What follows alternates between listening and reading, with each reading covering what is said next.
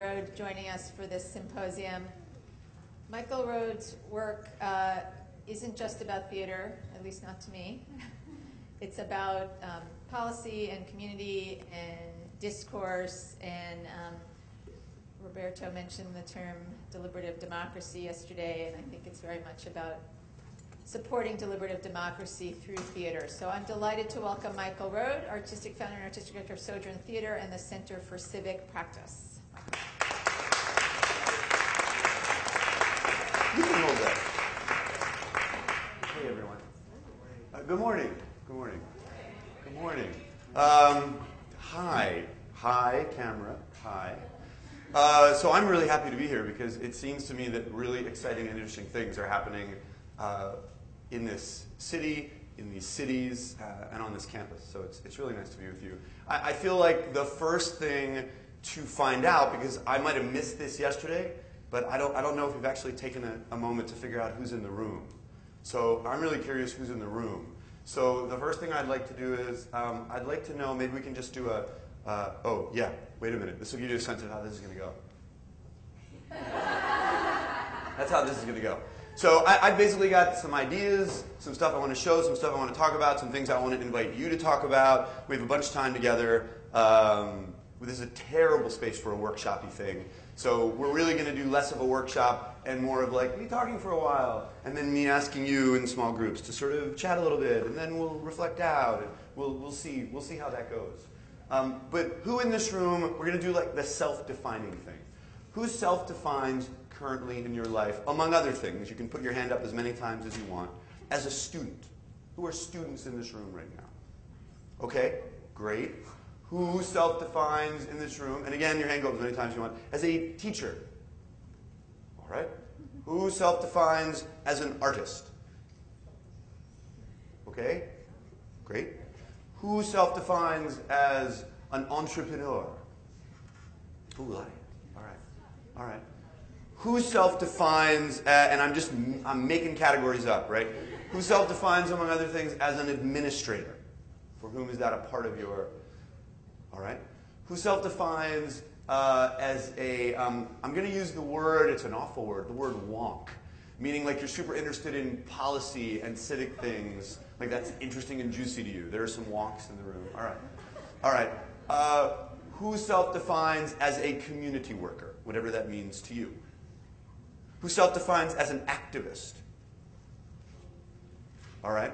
Now I need you to help me. Help me with a couple other categories that would be for you related to why you're in this room today. So I for instance, like am a father, which of course in the larger sense is related to like why I am wherever I am these days, but in this moment is not necessarily the category that is related to what brought me to this room, perhaps karmically, but I don't know. So I want to know, like, in what ways would you sort of self-define that are related to why you're here now that I have not hit? Dramaturg. Hands up if you self-define as a dramaturg. You get to a big point of mine, you're going to hear me talk about dramaturgy broadly later. Awesome. Other categories. I would totally say as a parent. Great parent. Who would say parent is a part of the... Yes, great, great. What else? What else sort of encompasses a part of your life? Yes. Researcher. Hand up if you're a researcher.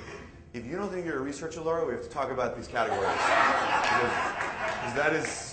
You don't know what you're doing then, because you're doing a lot of research and you're sharing it. So that's a researcher right there. What else? How else would you self-define? I will call no one else out like that, I promise. How else would you self-define in this room? Yes?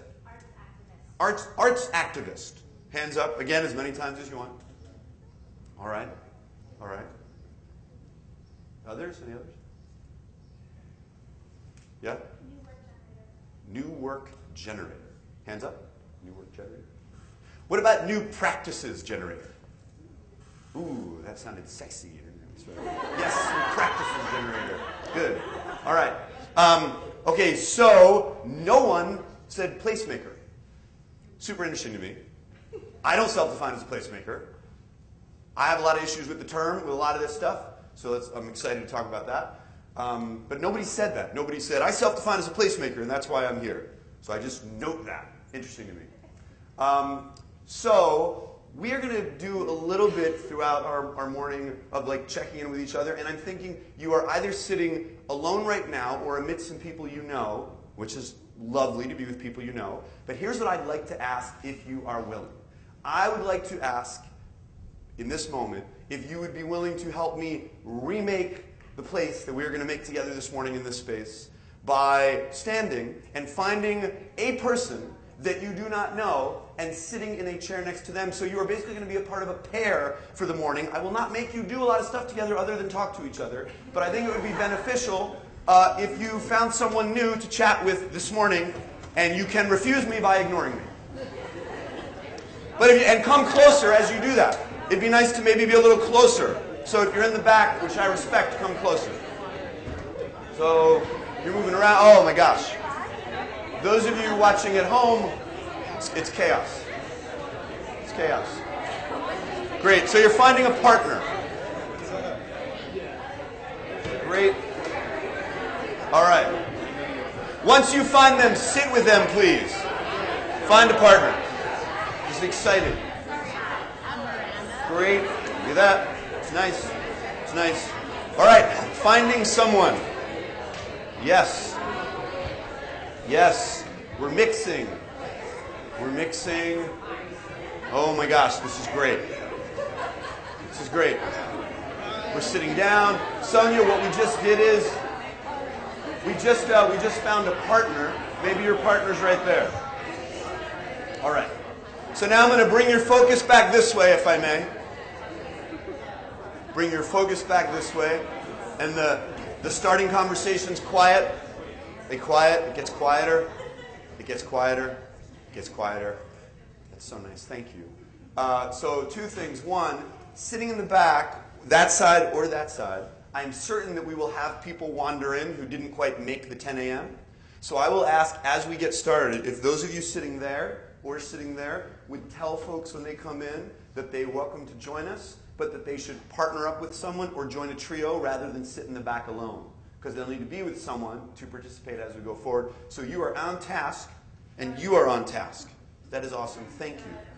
You got it. So the first thing, you might have already done this, but I just want to give you a moment formally to not only sort of say hello to your partner by name, but just I'm going to give you literally like 30 seconds.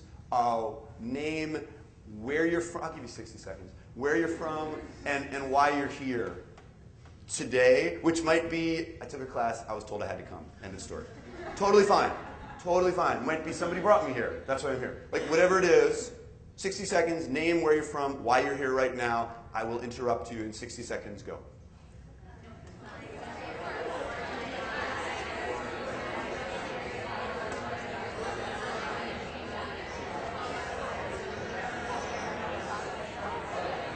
All right.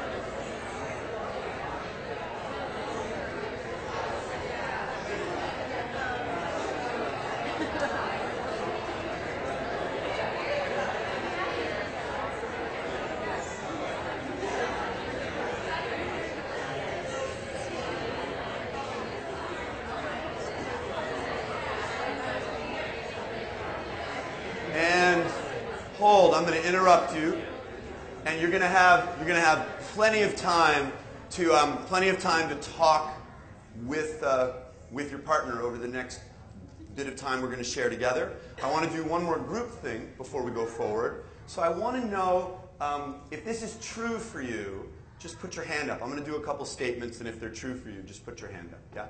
Yeah. I currently live in a place that is like the place I grew up. I currently live in a place that is like the place I grew up. Great. I currently live in a place that is quite different from the place I grew up. I currently live in the actual place where I grew up. Great. Okay. So just look around as we're doing this. Just get a sense of kind of the conversation, where people are coming from as we're having this conversation. So I have moved around a lot. Yeah? I wish I had moved around more so far. I look forward to a lot of moving around in my future. Okay? I feel like I am currently in the place that feels like a place I want to be in for quite a while. I am aware that I am actively seeking the place that I will want to be in for a while. Okay? Okay. So, this is how this is going to go. So, here's the thing about having a conversation about place and placemaking. Given a lot of pros, I want to make sure that also in the conversation is the notion that place is, well, I'll put it this way. So there's a camera right there that's feeding into a computer that's sending out a signal. So we're here together, right? But like I asked some company members of mine this morning to jump on and watch, to be with us some, like especially right now, right? So these are people who I've spent over the last 13 years of my life with Sojourn Theater a lot of time and energy with. These people are one way I define place for myself. And they're right there right now. Maybe there's a 5-second lag, but they're like with me right now. Not just sort of in spirit, they can hear me. And they can text me, because that's how the world works. They could call me, they could tweet me, and if I had a phone like a lot of you do, I could look at it right now. Like we are sharing time, if not physical space. My wife and my daughter, if my daughter hasn't gone down for her nap yet, are watching right now.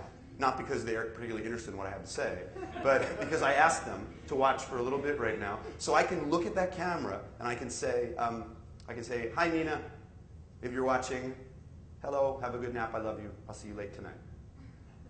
So my daughter's hearing that right now if she's watching. I am certainly in a place with her right now more than I am with you, in that moment of saying that and looking at that. So I just want to make sure that we continue to complicate the idea of place as we think about making place. That it is not just geography, that it is not just the area which has an economic impact around it, that it is not just indexes. Now, all those things are important and related to work when we are being intentional and when we are working on projects collaboratively that need goals and that need to be in conversation with entities outside our own personal experience, right? Geography is also place. Shared values are place. History is place.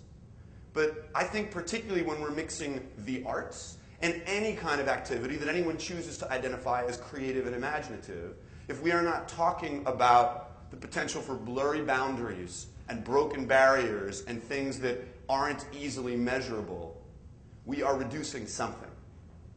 So I just want to note, technology is only one way, just like a cheap, clever parlor trick, to sort of note place in relation to time in this moment.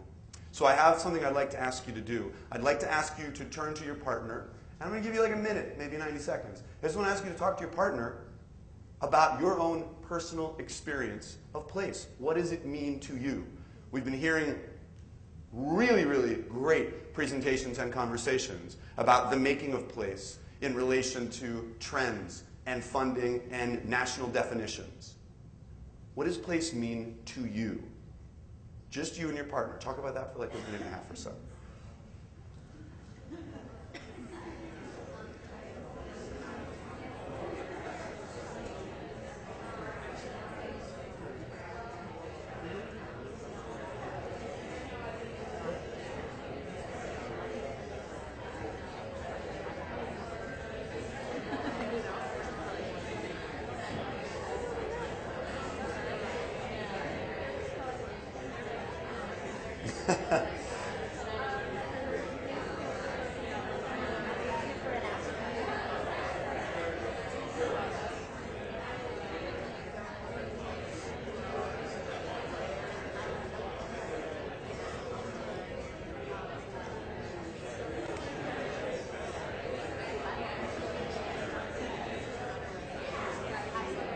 Thanks, Shug.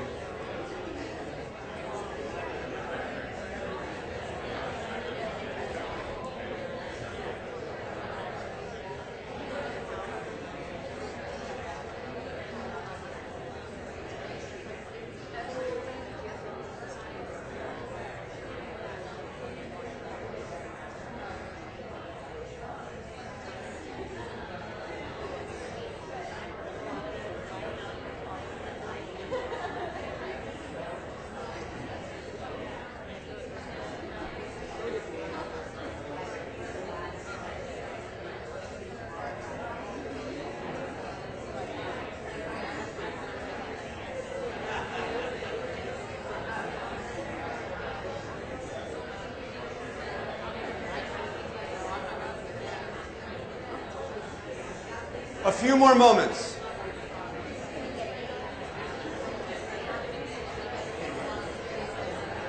All right, I'm gonna ask you to pause, please. And could I ask just words, maybe like a short phrase? Just give me a sense of what some of the ways you talked about place were just now. Not asking for stories or repeats of whole conversations. Just words or like short phrases. Place meant to you. Culture. Place means community. Place means home. Place means familiarity. Place means something that's gone. Place means belonging. Place means fluidity. Place means borrowed. Place means learning. Place means comfort. Place means impact. Place means civic engagement. Place means consciousness. Place means light. Place means environment. Place means mind. Visual aesthetic. Place means sense of rootedness. Place means aesthetics. Others? Okay.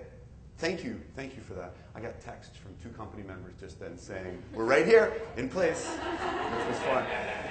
So two of them are watching. It's nice. And with us. Thank you, guys. All right, so we're gonna the answer to this is, here we are. But let's talk about practice and process.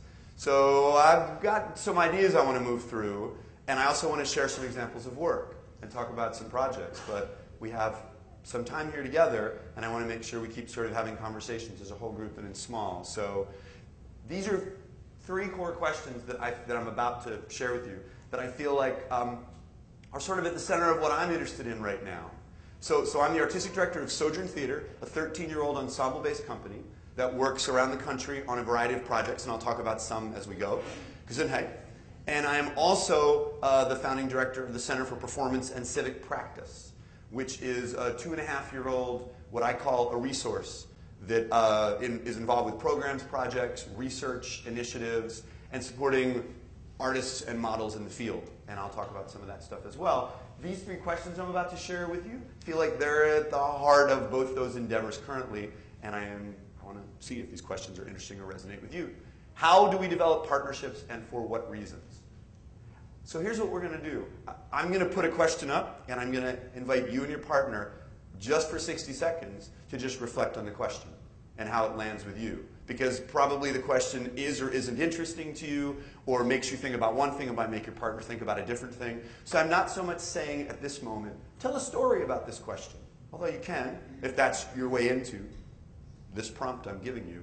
But I'm also just saying, how do we develop partnerships, and for what reasons? Is that a part of something you think about? Is that a part of your work? Is that a part of things of interest to you? So for 60 seconds, you and your partner, just to help land these questions in this place we are building, just chat about that for a minute. Time is yours.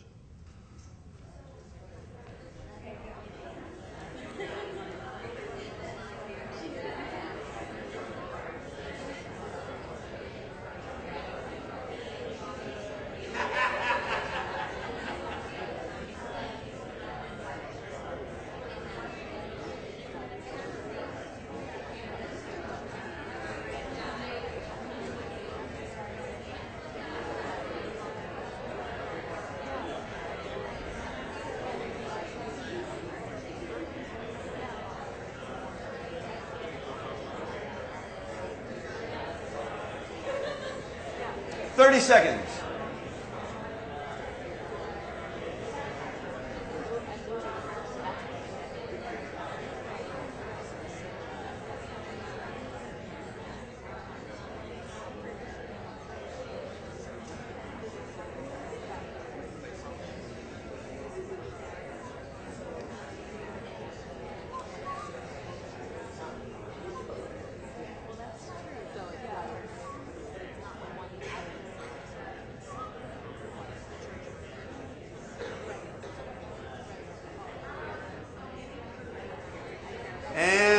I'm going to say hold, please. So I'm gonna ask for your focus up this way again. I think hopefully each of these questions as a prompt is maybe starting a conversation that I'm definitely not giving you time to finish. And these are questions that I'm going to spend time me sharing and asking us to share together. So this question is not going to disappear. I'm going to go on to another one now, but then I'm going to be working on unpacking this with you throughout our time together this morning, because this comes through a lot of the project examples I'm going to talk about and some ideas I'm going to share. Here's the next question. How do we translate our role, our work, and our assets in non-arts contexts? How do we translate? Translation's a big, at the Center for Performance and Civic Practice, translation, big, big, big mission. Big mission. How do we translate our role, our work, and our assets in non-arts contexts? 60 seconds with your partner, just to talk about how that question lands for you, if it's interesting, what it makes you think about. 60 seconds.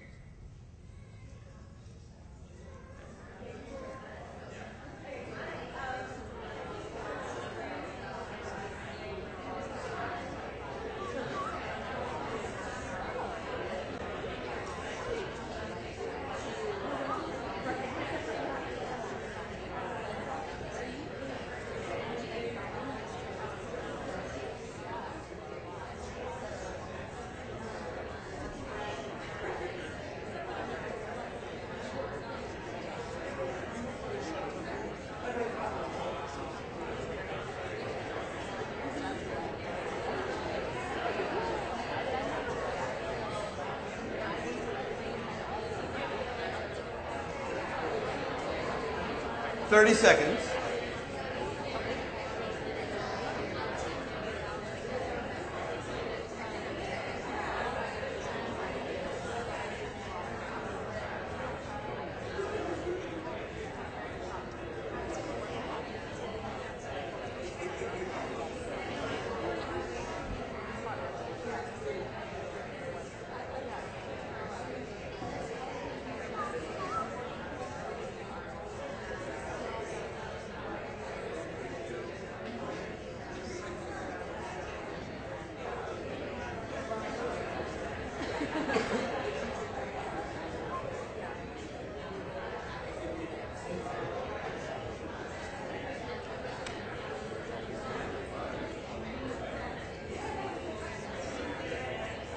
And I'm gonna interrupt and ask to pause you again.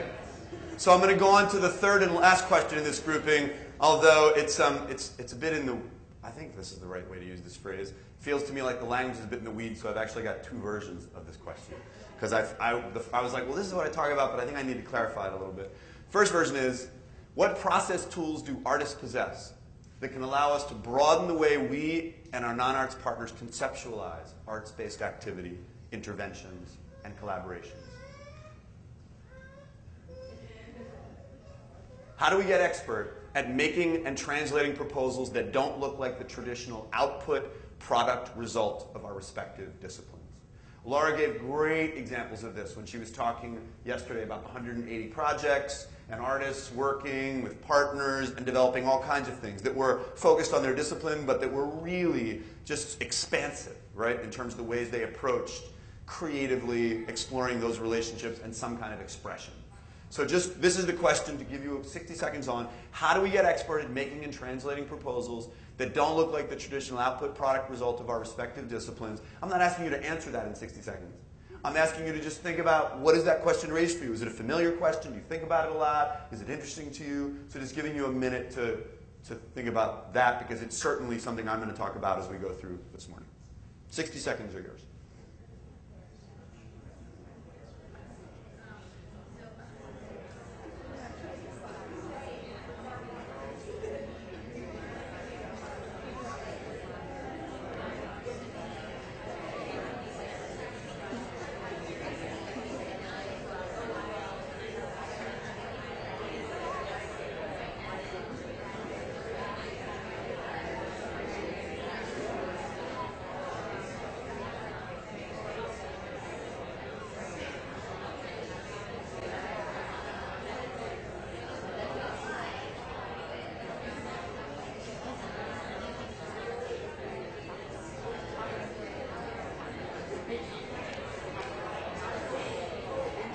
Thirty seconds.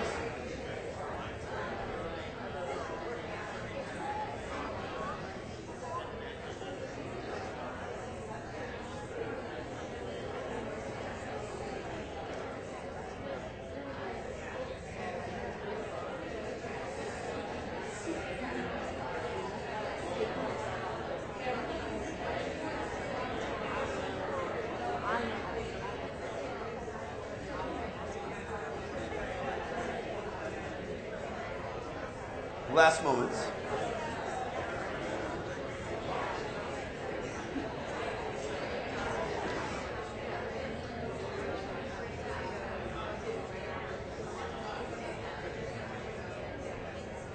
And I'm gonna bring you back up this way. So I'm so appreciative that you are so game this morning to dive into these conversations, and I'm hoping that they feel like an active way to be in conversation together in a space where that's sort of challenging. So now I'm going to actually go through a couple of these slides and sort of set up a frame for some ideas that I want to talk about before we go back into a pair. So I'm just going to take a couple minutes on that, and then we'll do a little more talking, and then we'll get to projects. I really wrestled with whether I should put the projects on the front end and then go into sort of some framing ideas, but I decided that just, I've been really enjoying and interested in the conversation we've been having, and I wanted to start with some ideas and frames and then move into examples. So if you seem awake, that will have been the right choice. If you do not, that will be clear. So we'll see how that goes. So this is what I think about. This is what's interesting to me, what's important to me. Theater is a form of civic activity, making performance as the practice of encounters, intervening, participating in public process. Particularly when I'm going to talk about civic practice with you as we go down the path of this conversation a little bit. But this is where I think about the kind of work that for me is the most closely related to the conversations happening around placemaking. So let me get into that a little. First of all, public process. Oh, I should say this. I really like language and vocabulary. I find it incredibly difficult in our field as we are moving forward and we have more and more cross-disciplinary activity and conversation and cross-sector work. The fact that we have been so siloed for so long, both within the arts in different disciplines and then, of course, between the arts and other sectors, means that we have language we are comfortable with that makes it very hard for us to be in conversation with others very often. So I feel like I spent a bunch of time waiting for the fields to do the language work of carving out the shared definitions. And a few years ago, I started to feel like I am not seeing it happen in a way that I'm satisfied with, so I am going to start doing that. Consciously, I'm going to try to create language that I can define my own work and interests in. I'm going to share that not in a belief that if people don't frame their things in the way I'm saying that they're wrong. People can frame things however they want to frame things, but this helps me be in conversation with colleagues and particularly with people in other fields. And in different places where I work, and I'll talk about stuff, I'm finding some of these distinctions useful when bringing artists and non-art civic partners to tables together. Finding some of these distinctions very useful. So that's the idea I'm working with. So for instance, public process, this is one of the wordiest slides. There's not a lot this wordy. But encounters where people intentionally gather to wrestle with issues that impact lives inside and outside the room. That's, for me, a way to think about public process. Yeah? Encounters where people intentionally gather to wrestle with issues that impact lives inside and outside the room. It's broad. It's general, but it's a framework for what we're going to talk about here. Government, health, education, business, community development, social services, policy planning, all environments, there's many more, where public process happens. But public process doesn't always refer to the inclusion of all voices. It is, in fact, sometimes and often exclusive. So how can artists impact the representation, values, and functionality of and within public process in a variety of settings? Does that make sense, that question? Are we with? Okay. I'm assuming if I get something and it's like, I don't know what the hell he's talking about, that someone will be like, I don't know what the hell you're talking about. Or like, could you please clarify that a little bit? Yeah? Okay. So we know. So I'm going to go forward from that a little bit. And I'm going to say this. This is a big part of the conversation today for me. In theater and in public process, are our models of encounter examples of monologue or dialogue? That, for me, frames all the work and the work in response to other work. Are our models of encounter examples of monologue or dialogue? What is the exchange? What is the relationship? What is the experience? Certainly, this room, this space, is set up in a monological way. right? I'm up here doing this, I'm talking at you. This is a monologue. I'm inviting moments of dialogue. We're going to have some dialogue, but the structure of this event and presentation is monological. Why? Because I'm on a stage where theater happens, which is traditionally a monological form. We can have a conversation about we share breath together, we are in space together, yes, but we're in a monological presentational form, I would suggest, framework-wise. So I want to suggest that monologue form, us to them, a presentation, a witness, and an agent of action, the actor, the delivery of content. I want to suggest a dialogue form, us becomes we, an exchange, an experience of co-making, a partnership-based event. I'm going to go back for a moment before I go forward. What is the exchange? What is the relationship? What is the experience? I'd love to ask you and your partner for a moment to talk about your experience, both of the art that you make and are interested in, and of public experiences you have that you might define as public process. And I'd like you to talk for, I'm going to give you 2 minutes. Talk about this idea of monologue or dialogue. And I'm not saying that monologue bad, dialogue good. Monologue sometimes really useful as a frame, as a form of expression, right? Dialogue, sometimes not the most useful way for a particular thing. So I'm not trying to lay a values judgment on it, but I am interested in the conversation about intentionality and purpose in relation to form.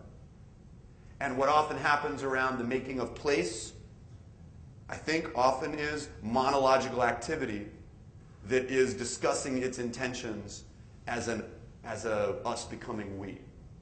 Yeah? So I want to ask right now if you and your partner would just talk a little bit about this idea of when are you in public spaces for art and public process where you kind of go, this is monological, that's good, that's bad. This is dialogical, that's good, that's bad. Just talking about your own experience of this idea. And if you're going, he's throwing these words around, I'm asking you to talk for a couple minutes about the exchange that occurs, the relationship that gets built, the experience you have. Yeah? 2 minutes to talk with your partner about events, art events, public events, monologue and dialogue experiences. 2 minutes.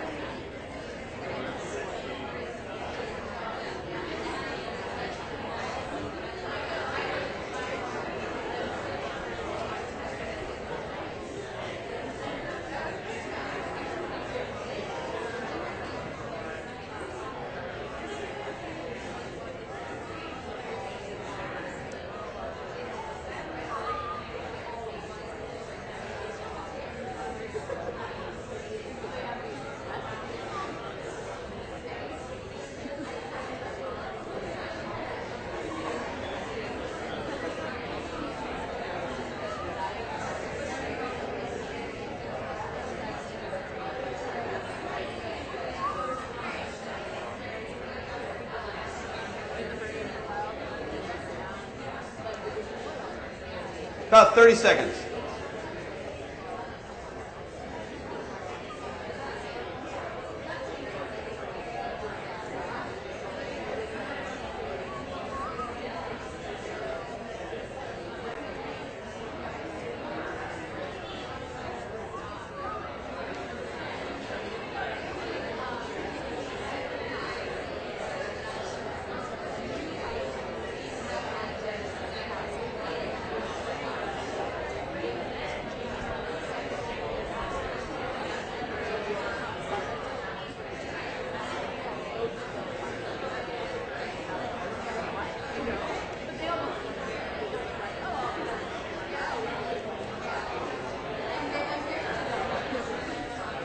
Good?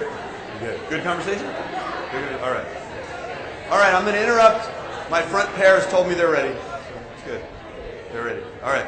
So I'm gonna step sideways just before I go forward and just sort of mention something about this monologue dialogue framework. This has come up a couple times over the last 24 hours here at the symposium. This and Anne talked about it a little bit last night. This idea that we are in a moment when people want to engage and interact with art in different ways than they have before. And our dome, our Wonder Dome this morning kind of got at this a little bit, and we talked about it in terms of opera revolution. It comes up, right? People want to participate. These are the big buzzwords in the field now. Engagement, participation. They're framed in ways that are sometimes muddled and confused, but there's people sort of barreling in. Irvine Foundation, giant study impacting a lot of work happening out in California. And Mellon putting a lot of money into engagement. Duke putting a lot of money into building demand is another way of thinking about engagement. So I want to sort of maybe articulate for you what being in a lot of conversations in different places has sort of clarified for me in the past couple of years, which is that to talk about those words and then talk about policies and practices, you also have to talk about values and intentions and form.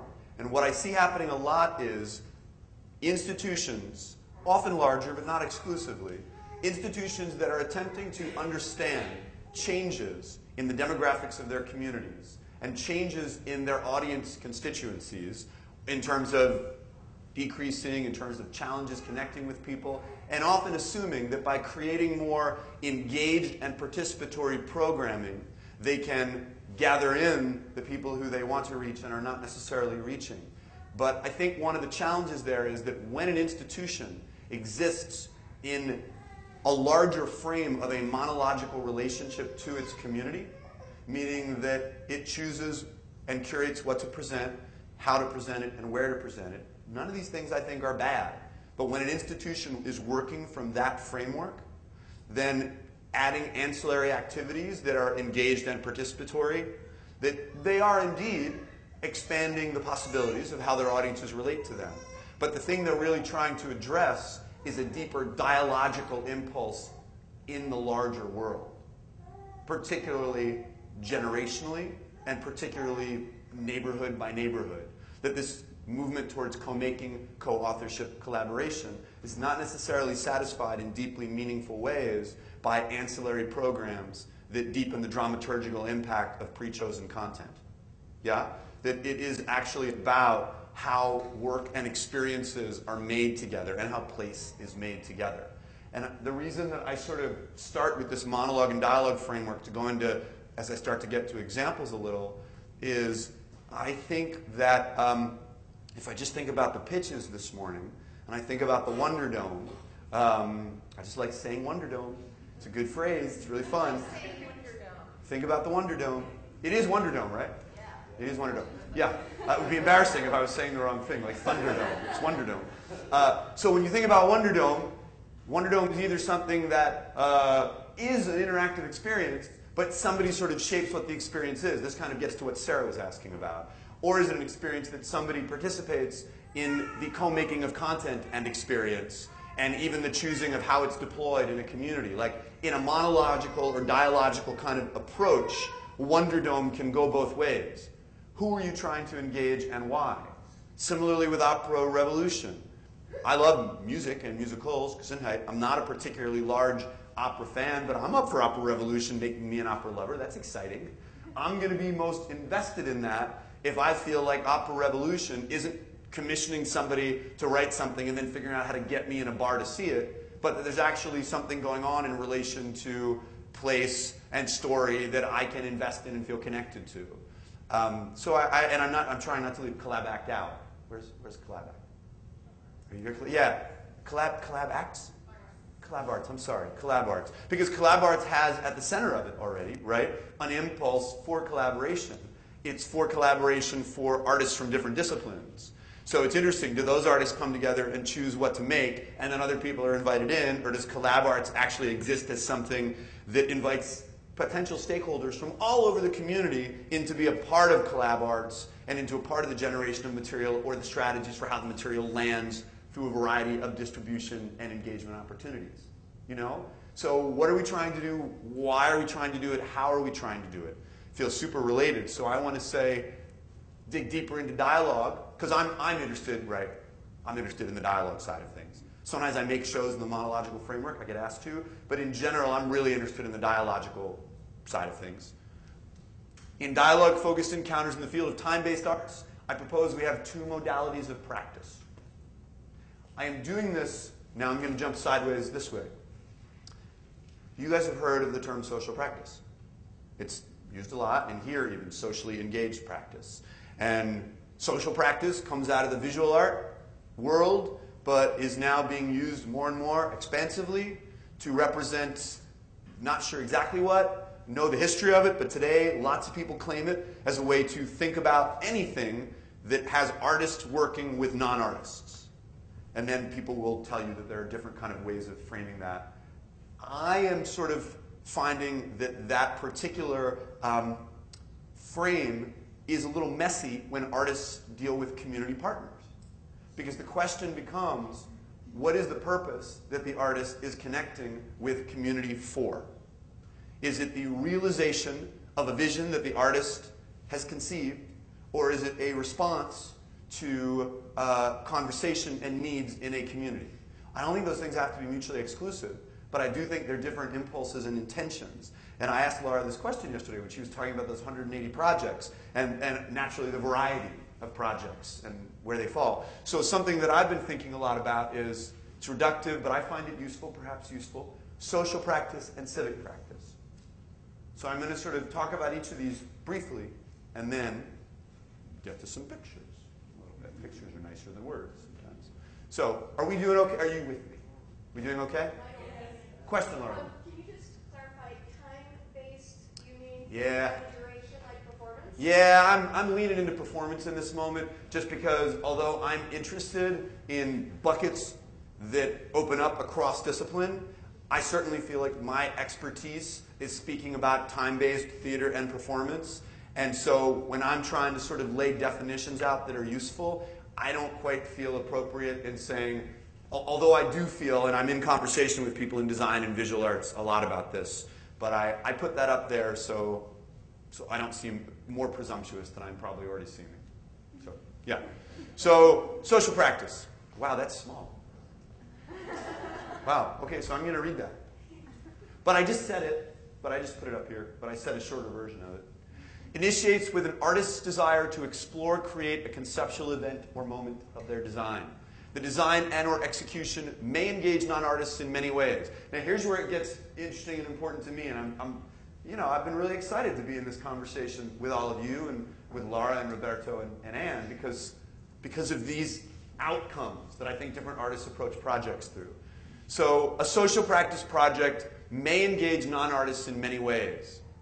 It may leverage non-arts partners and community resources. It may intend to specifically impact the social or civic life of the context in which it occurs in measurable ways. Yeah? It may intend to exist as an aesthetic interruption from which impacts is to be derived in an open interpretive manner, a moment of delight, stained glass on a chain link fence. Yeah, perhaps. But whatever social or civic needs the project addresses, the leading impulse and guiding origin energy is from the artist in a social practice project. In a civic practice project, it's activity where an artist employs the assets of his or her craft in response to the needs of non-arts partners as determined through ongoing relationship-based dialogue. The impulse of what to make comes out of the relationship, not an artist-driven proposal on the front end. Which does not mean that the artist does not make the proposal and bring their expertise and lead the work, because I believe they do. But it is a difference of relationship, partnership, collaborative design, and desired outcome. So I'm putting that out there. Does that make sense? Yeah. So now I'm going to look at some different projects. Laura, please. So in terms of desired outcome, yeah. this may be reductive, but you, in the way that you think about this, is the desired outcome, the end product of social practice is an art form. And You're asking me if I see it that way. yes, and the desired outcome, end product of civic practice is a relationship. No, that's a great question. For me, the desired outcome of social practice could be a process. Does not have to be like an object or a one-time event or a show. I'll show some examples of it, but I'm trying to think through what you shared yesterday. So flipping through some of those examples, black dog, chain link fence, I'm trying to think of a process one. Well, for instance, the performance is happening at the Vietnamese restaurant. Yes, there were performance moments, but it seems like there's a process, a practice that's resulting out of that is in an ongoing way serving desired outcomes both for the business owner and a venue for artists to sort of be seen and bring audiences. But it's not a one-time thing, and I would even suggest that the social capital of the eventness of it is a product as well as the actual performative moments. So to me, all of that is outcome, not just the thing. And in civic practice, yes, relationship, but also like a thing or an event or a moment. Can you show the old social practice slide? Yeah. Yeah. Elizabeth. Yeah, so this actually came to a head, When Suzanne was here, right? well, yeah, but also Suzanne Lacey. Suzanne Lacey. Did some of you guys get to meet or hear Suzanne? Yeah. Yeah. Okay. Yeah. But also for a recent project that we did called At Home in the Desert that several of the students were involved in, and you know, this one of the ASU, whatever it is called, 7 things of the new American University is social indebtedness, right? Yes. And so after this project, we became fairly successful. We actually applied for one of the President's Medals, and this very distinction came up as a reason that we didn't get it, because they said this was you guys as artists, your vision, saying here's something that you designed and asked in a sense for your community partners to come. And help with. And what we had said is yes, but these particular community partners would not have even considered us as a resource to think about sustainability issues in this. That these folks would think, oh, it wasn't even on their radar to think we want to work with young people around sustainability issues of the desert, right? That this is actually kind of an entrepreneurial initiative from our part to say that there was this NEA grant that was about they call it underserved communities, and with other You guys can hear Elizabeth? yeah, Okay, other great. interests about place. And so we as a team decided, with Phoenix becoming like the most unsustainable city in the world, that this might be something that we could engage with. So how can you even initiate a civic practice if people don't, if partners don't even It's a have great resource it's a in great that place? it's a great question and like such a great example. I mean, in my mind, first of all, I think social practice projects are awesome and important. And it's not like a one is more sort of relevant. I feel like most projects that happen with artists and community fall under this lens, and I am interested in expanding the potential of civic practice projects, not instead of, but in addition to. So that's really important. And I would also say that in response to your question, I'm thinking about that a lot these days. I don't know the story at all of what you're describing, but I would say one way to get a non-arts partner to think about sustainability is to go to them with an idea for a sustainability project, as you did, to share how your tools could be useful to them. Super great. Another way is to go to a non-arts partner and learn about what they do in relation to sustainability over some time, and then in listening to that, figure out what assets you have that could make a conceptually surprising proposal that might be surprising to you as well as to them.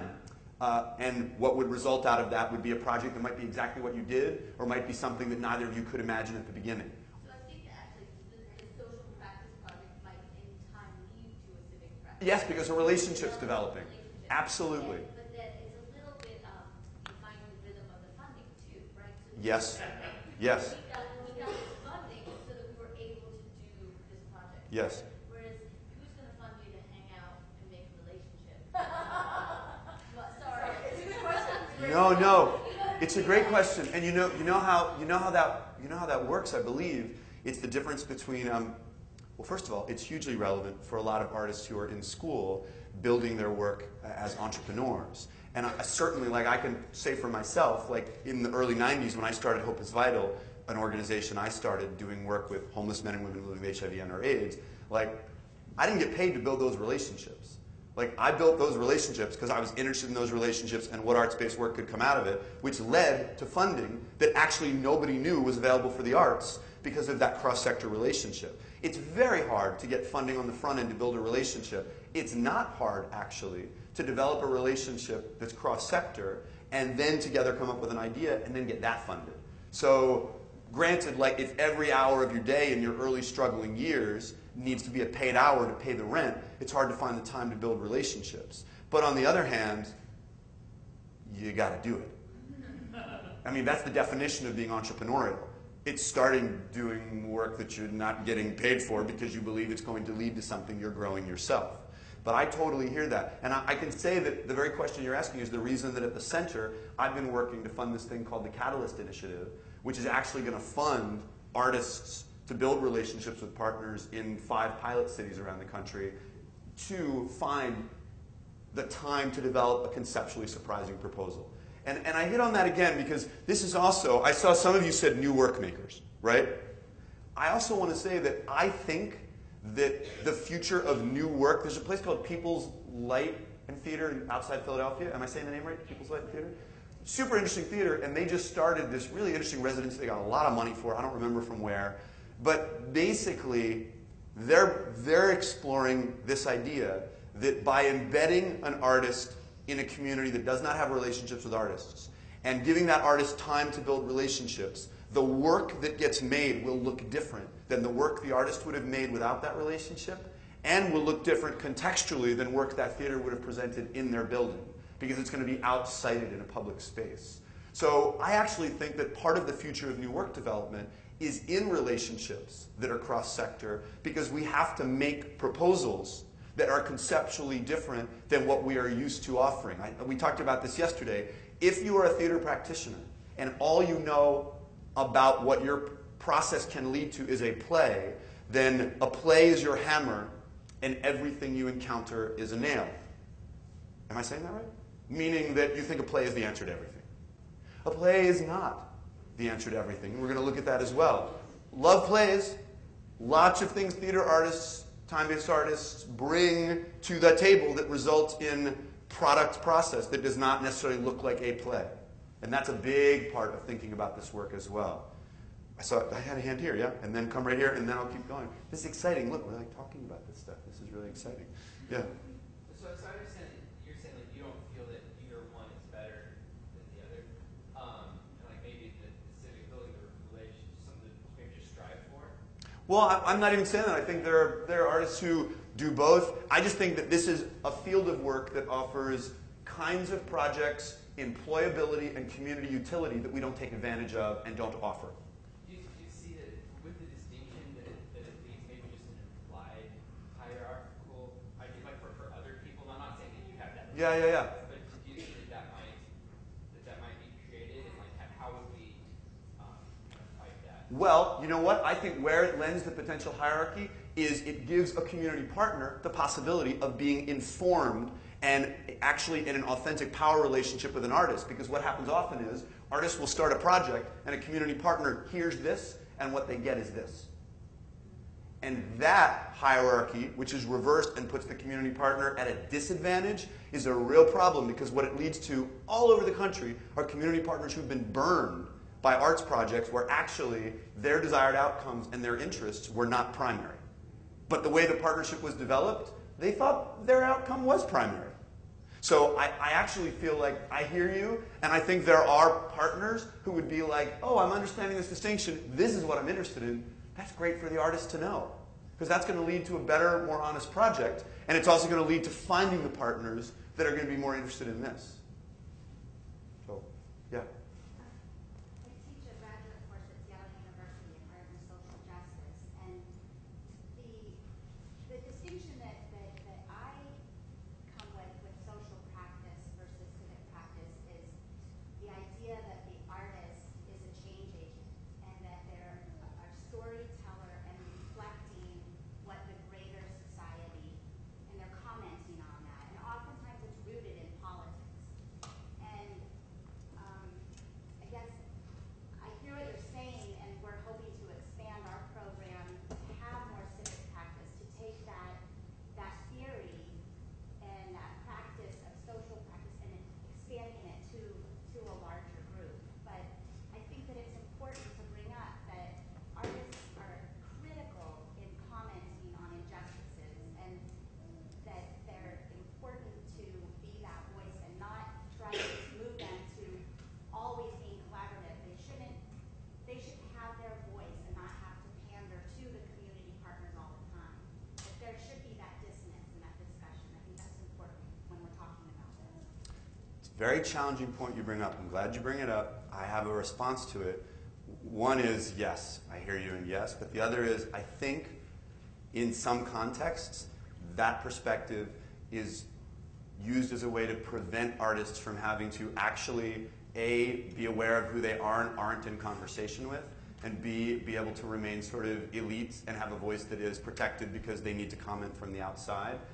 Yes, I believe artists should be able to comment from outside, but in terms of their utility, like we need artists to speak things that aren't being spoken in other ways and forms of resistance. Yes, I think a lot of that work in this country is very often aimed at people who already share that perspective and isn't actually received by many people who don't already share that perspective, and there's often a stridency or didacticism to it. So I agree with what you're saying, and also sort of warily just want to acknowledge that I think that can also be a way to sometimes avoid conversations between artists and community. It's the thing about authorship as well. When you use the word pander, which I think is a really tricky word, because it sort of states an assumption that if I am partnering in community authentically, that I'm actually not able to A, speak truthfully, and B, make work that is challenging, because I have to satisfy and dilute. And I think that's a perspective on what happens during collaboration and partnership, but actually not what happens in good practice of collaboration and partnership. So, but I hear you, and I really appreciate that point. Yeah, thanks. Yeah, Julie. Quick question about relationship. Speak up, Julie. Yeah. As an artist, we are, of course, in our world also. We are not outside it. We are members of our neighborhoods and probably care about a number of things and are already in relationship in things that are not just our form. So you can be a theater artist, but you also are a number of other relationships in the world. What are your thoughts about, in relationship building, maximizing the relationships that are already in your world, and you're not looking at them with the potential for creating work with them, versus reaching outside of your world or the people you most immediately relate to? Yeah. I know what you're saying, and it partly relates to the notion of invitation and charge that Laura talked about yesterday.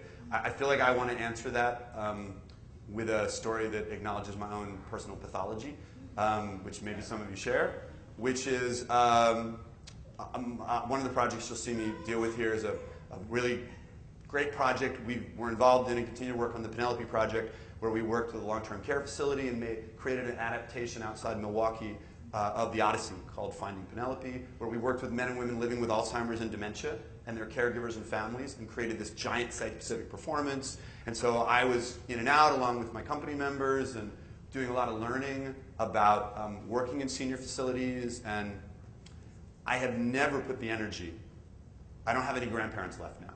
My last grandparent died about 4 years ago, maybe 5 years ago. Never put the energy into the elders in my family that I have put into working with elders on projects. I don't know if other people have that experience in terms of partnerships and work you've done where you realize that you are putting a tremendous amount of your time and energy and heart into something that you have actually not done in your backyard.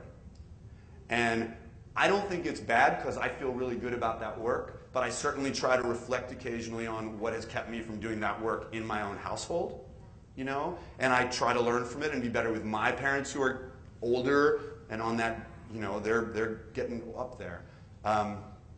So that's one response. And my second response is I'm someone who spent literally most of the 90s living out of a suitcase working in different communities, invited in to do work around community issues, so was an outside artist for years and years in urban, suburban, rural communities all over, and had to spend energy figuring out the ethics of that, how I felt about that, with the practice of that, when to give that energy and when to not give that energy and do the work and how to learn through it. That's the long answer. The short answer is I think it's really great and significant to look in our own backyard. I think the model working in neighborhoods that Springboard does, where the start is there, is super powerful and a great way to both map assets and maximize capacity. I also think that there's a tremendous role for the artist in places that they are not of or from, whether it's 1 mile away or 100 miles away or 1,000 miles away or 10,000 miles away.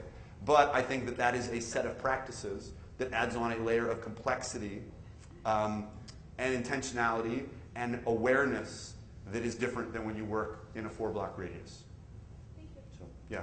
Maybe last one, and then I'll go on to project stuff, yeah? And just in this idea of social practice and civic practice, I want to encourage more conversation outside of this room and with our colleagues about the dramaturgical component that can be extremely helpful in helping the social activist artist maintain her voice in her project, along with kind of shepherding and stewarding the civic goals of the project. So I think including dramaturgy in all of these conversations and actual practices is important. The word dramaturgy in relation to this work is so important to me. We were talking about this a little bit yesterday. I mean, I'm just someone who firmly believes, and I guess I'll get to this a little, but just the idea that we're such a mess in terms of governance in this country. We're just such a mess on so many levels, and every city council, every state legislature, every body engaged in public process with decision-making responsibility desperately needs a dramaturg. Desperately needs a dramaturg. No, as do the artists. But I'm literally saying, the artist in residence as dramaturgical presence around process and content, and I'm going to talk about some of those tools, is something that we have not moved into with confidence and force and will in a way that would serve our communities so healthily. But anyway, I'm going to go on. So naming some artist assets, and this starts to get at this a little bit. Talking about how do we talk about what we have when we're in conversation. So this is a couple that I talk about and use sometimes. Collaboration, and this is not just time-based art, this is artists, but particularly theater artists, actually, in terms of this first one, turning constituents with varied self-interests into coalitions of stakeholders. That is what happens in a rehearsal room, or a classroom, or a teaching artist setting, or many community settings. Design. This is like a whole nother day that we could and should have, but the idea that we need to share the term design with those who self-define as designers, because you design. Problem solving through highly imaginative and collaborative action. You do that. We do that. Designers is not just a visual field.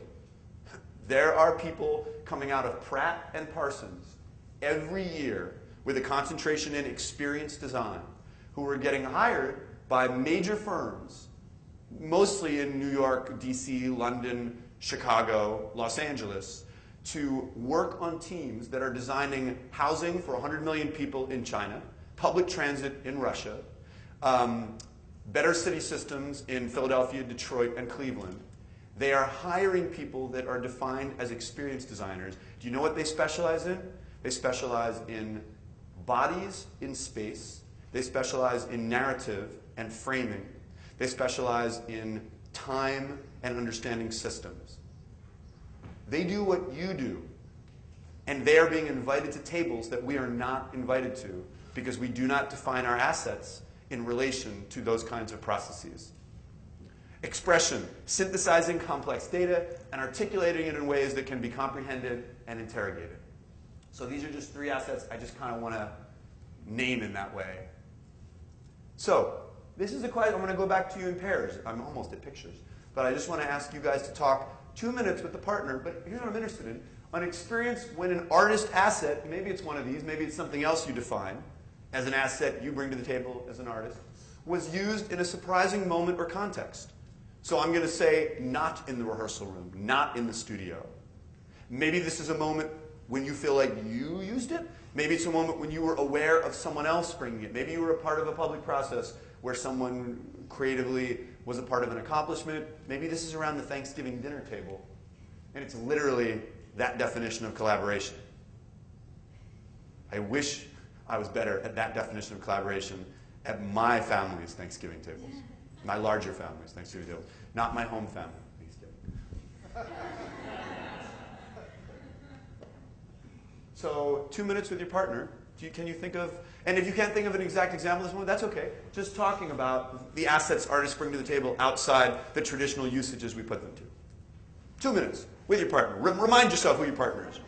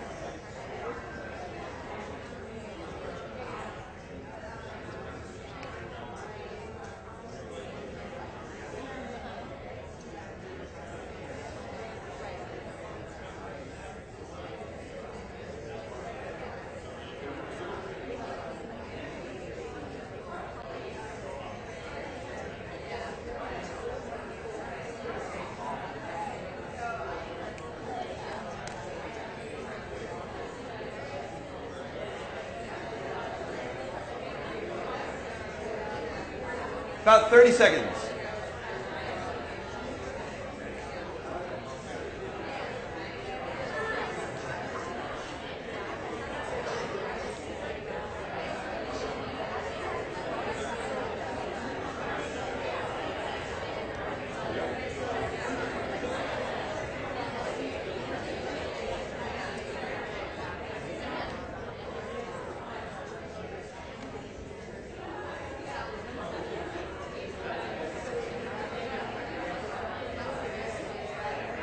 All right, I'm gonna interrupt if that's okay.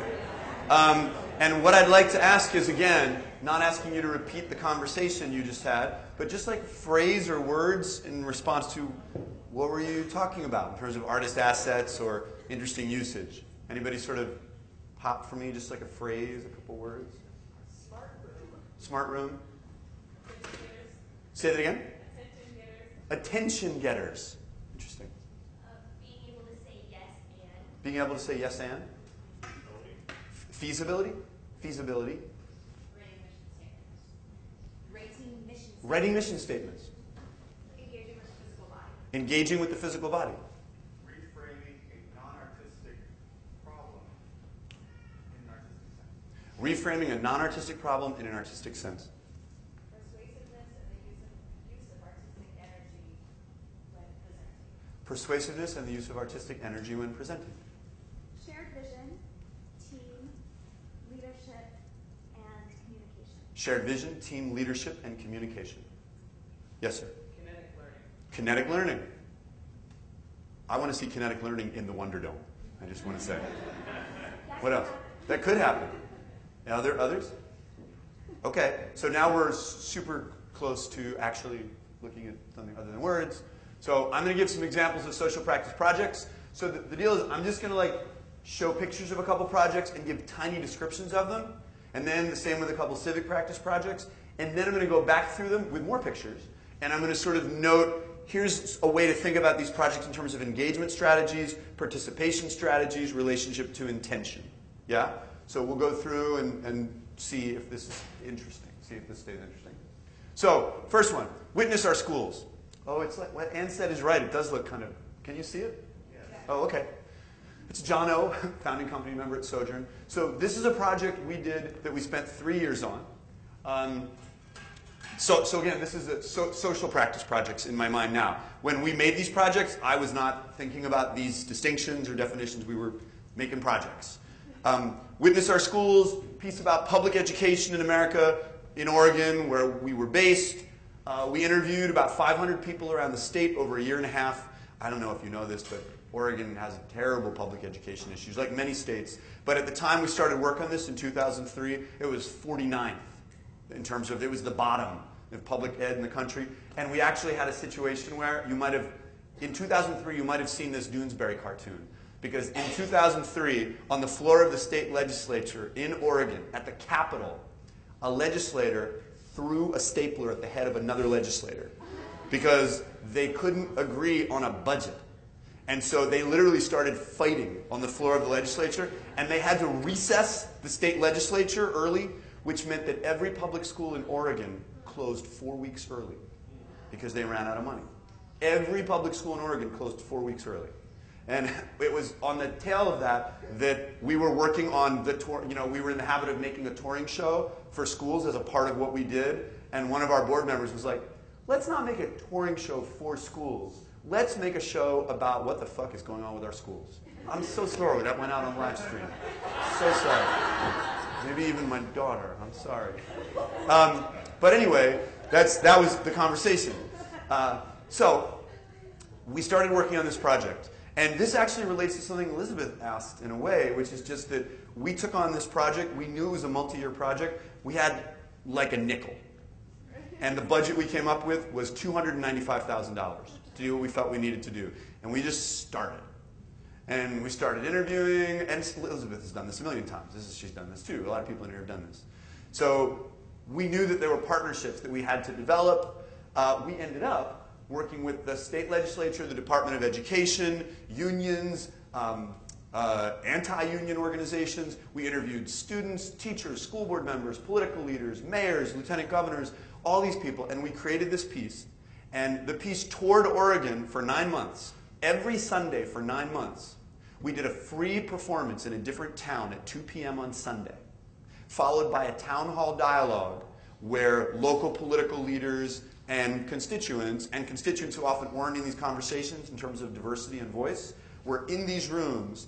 And the show was 65 minutes. The public dialogue was 90 minutes.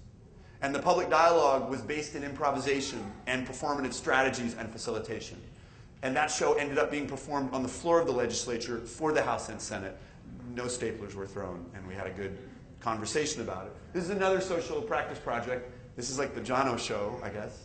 There's John O. again with a mustache years later. So this is a show, again, I would define this as a social practice project because we got interested in the urban-rural conversation and the values division in this country, which would come up in a lot of our projects, but we hadn't directly addressed it. So we wanted to do something different. We felt like in a lot of projects that look at urban-rural, people go to urban and they get stories and they take them to rural. Or they go to rural and they get stories and they take them to urban. That's like the kind of sharing that would happen. And we said we want to make an art project that brings the audiences together physically. We do not want to build a metaphorical bridge. We want to build a literal bridge to have a conversation about values and polarization. So we made a show that had 2 act ones, simultaneous. One act one is in Molalla, Oregon, in the elk barn on a ranch, town of 7,000 people, 50 miles away from Portland. And the other act one is in a church in North Portland, an African-American neighborhood. And the 2 act ones had different casts, different audiences happening simultaneously. Act 2, on the bus. Both audiences got on school buses and drove towards each other. And while they're on the bus, Act 2 happens, which is a combo of live video and live performance. And as a part of that bus trip, they make a cell phone call to an audience member on the other bus so they can catch up on what they missed in the other audience's Act 1. And then Act 3 is they arrive at a parking lot overlooking a river in a dead industrial corridor in Central Oregon. Not Central Oregon, central between Molalla and Portland. And they're overlooking this river, and they arrive on the school buses at the same time, and there's a banquet set out for them, a locally sourced, organic, freshly cooked meal. And they basically get off the buses, and 5 people from Molalla sit at a table with 5 people from Portland, and they are the guests at a fictional wedding reception. And there's a live rock band, and there's the bride and groom, and the bride and groom are the descendants of the first act people that they encountered in their respective acts. So Act 3 is they witness the coming together of these 2 places, but they meet a couple who are having relationship troubles because of their different backgrounds. And the audience has to help problem solve how this marriage can happen. So the obvious metaphor, a state that is bound, a couple that is about to be bound. How do we talk and think about that? So that was a project that we worked for about 1.5 years on.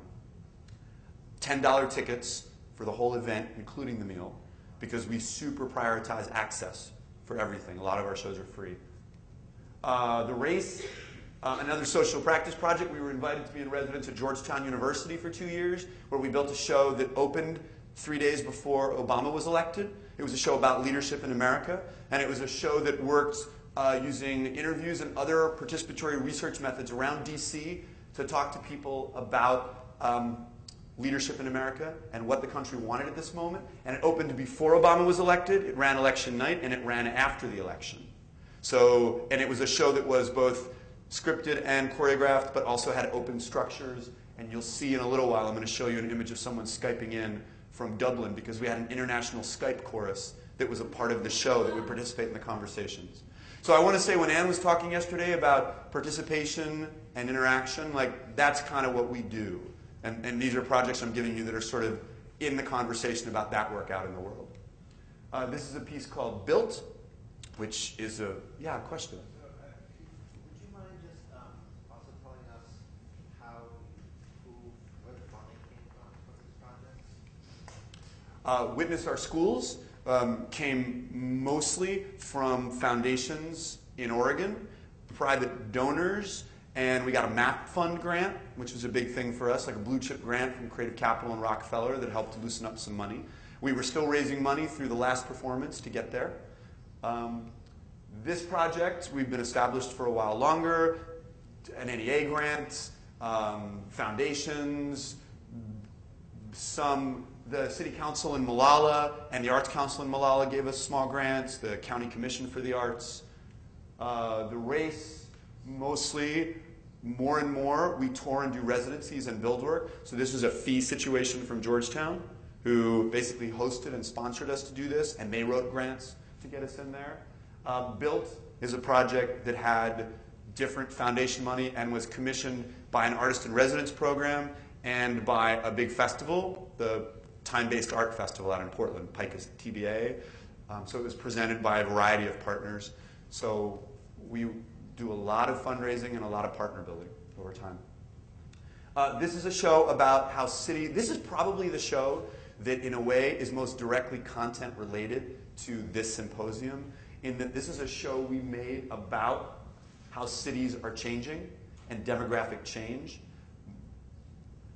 And what you see is a lot of our work is site-specific, as you can tell. But this is, most of you have probably been to an IKEA store, maybe. So have you ever been to like a condo show space? It's kind of like an IKEA store where they set up fake kitchens and living rooms and bathrooms and you walk through. So we were invited to make this show as part of this fancy glass condo thing rising up in Portland by the river. Does anyone here know Portland at all? You must know Portland. Yeah, some people know Portland. So they built the South Waterfront. And we were invited to make something, and we said, well, what we want to make is we want to make something about the complications of how many people hate what you're doing here, but how it's also viewed by some as really necessary in terms of the economic revitalization of the city. So let's make a show about how complicated that is. So we, after working on it for 8 or 9 months, we got the main developer to allow us to stage the show in their condo show space. So this is a $250,000 white model that exists, that is their main sort of pride that they bring people through to look at. And that is their vision of what the South Waterfront would look like when it was done being built. So we staged the tightrope dance over it for a part of the show where our actors were literally in danger of destroying a $250,000 object, which felt very relevant to some of the stuff we were taking on.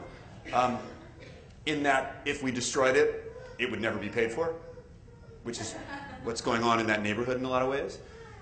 So this show was a combination of participation. We used a game structure that I'll talk about a little bit more, where the audience actually built a city collaboratively over the course of the show. This is the show Elizabeth mentioned yesterday at some point that she saw.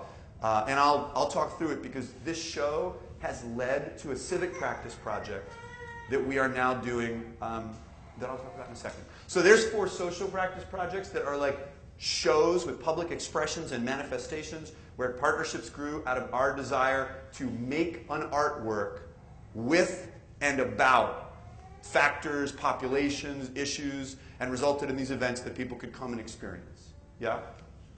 And then I want to look at Built 2.0 as the first one.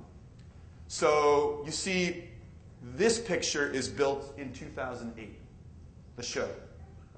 This picture is built in 2012 in rural Virginia. And basically what happened was that show lived on as a bit of a rumor in urban planning communities and schools because a lot of planners had seen the show. And we basically invented a game for that show, this game. And we called that show a participatory civic planning game with performance interruptions. And we had planners start coming to us. Yeah. A participatory civic planning game. Harris likes that name. A participatory civic planning game with performance interruptions. And planners said, well, we like the show, but we'd really like to talk to you about the part of it that isn't the performance interruptions. We'd like to talk about the game. So we had conversations for a few years, and then what happened was, you may or may not, you must know, that 2 years ago, Rocco Landesman made, through the NEA, these interesting cross-agency partnerships, including one with HUD, right? Housing and urban. So there was all this money that became available for creative development around sustainability. And the arts community did not know.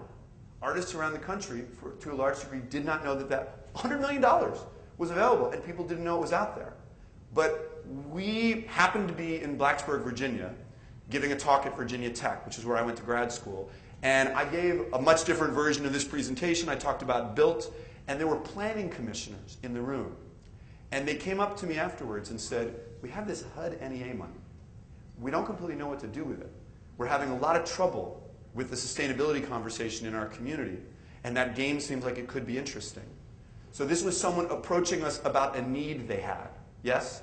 We didn't have an existing relationship. They approached us. We started a conversation with them. And over a period of 8 months, we redesigned the game so that it could be deployed in the 5 poorest counties in rural Virginia, in southwestern Virginia.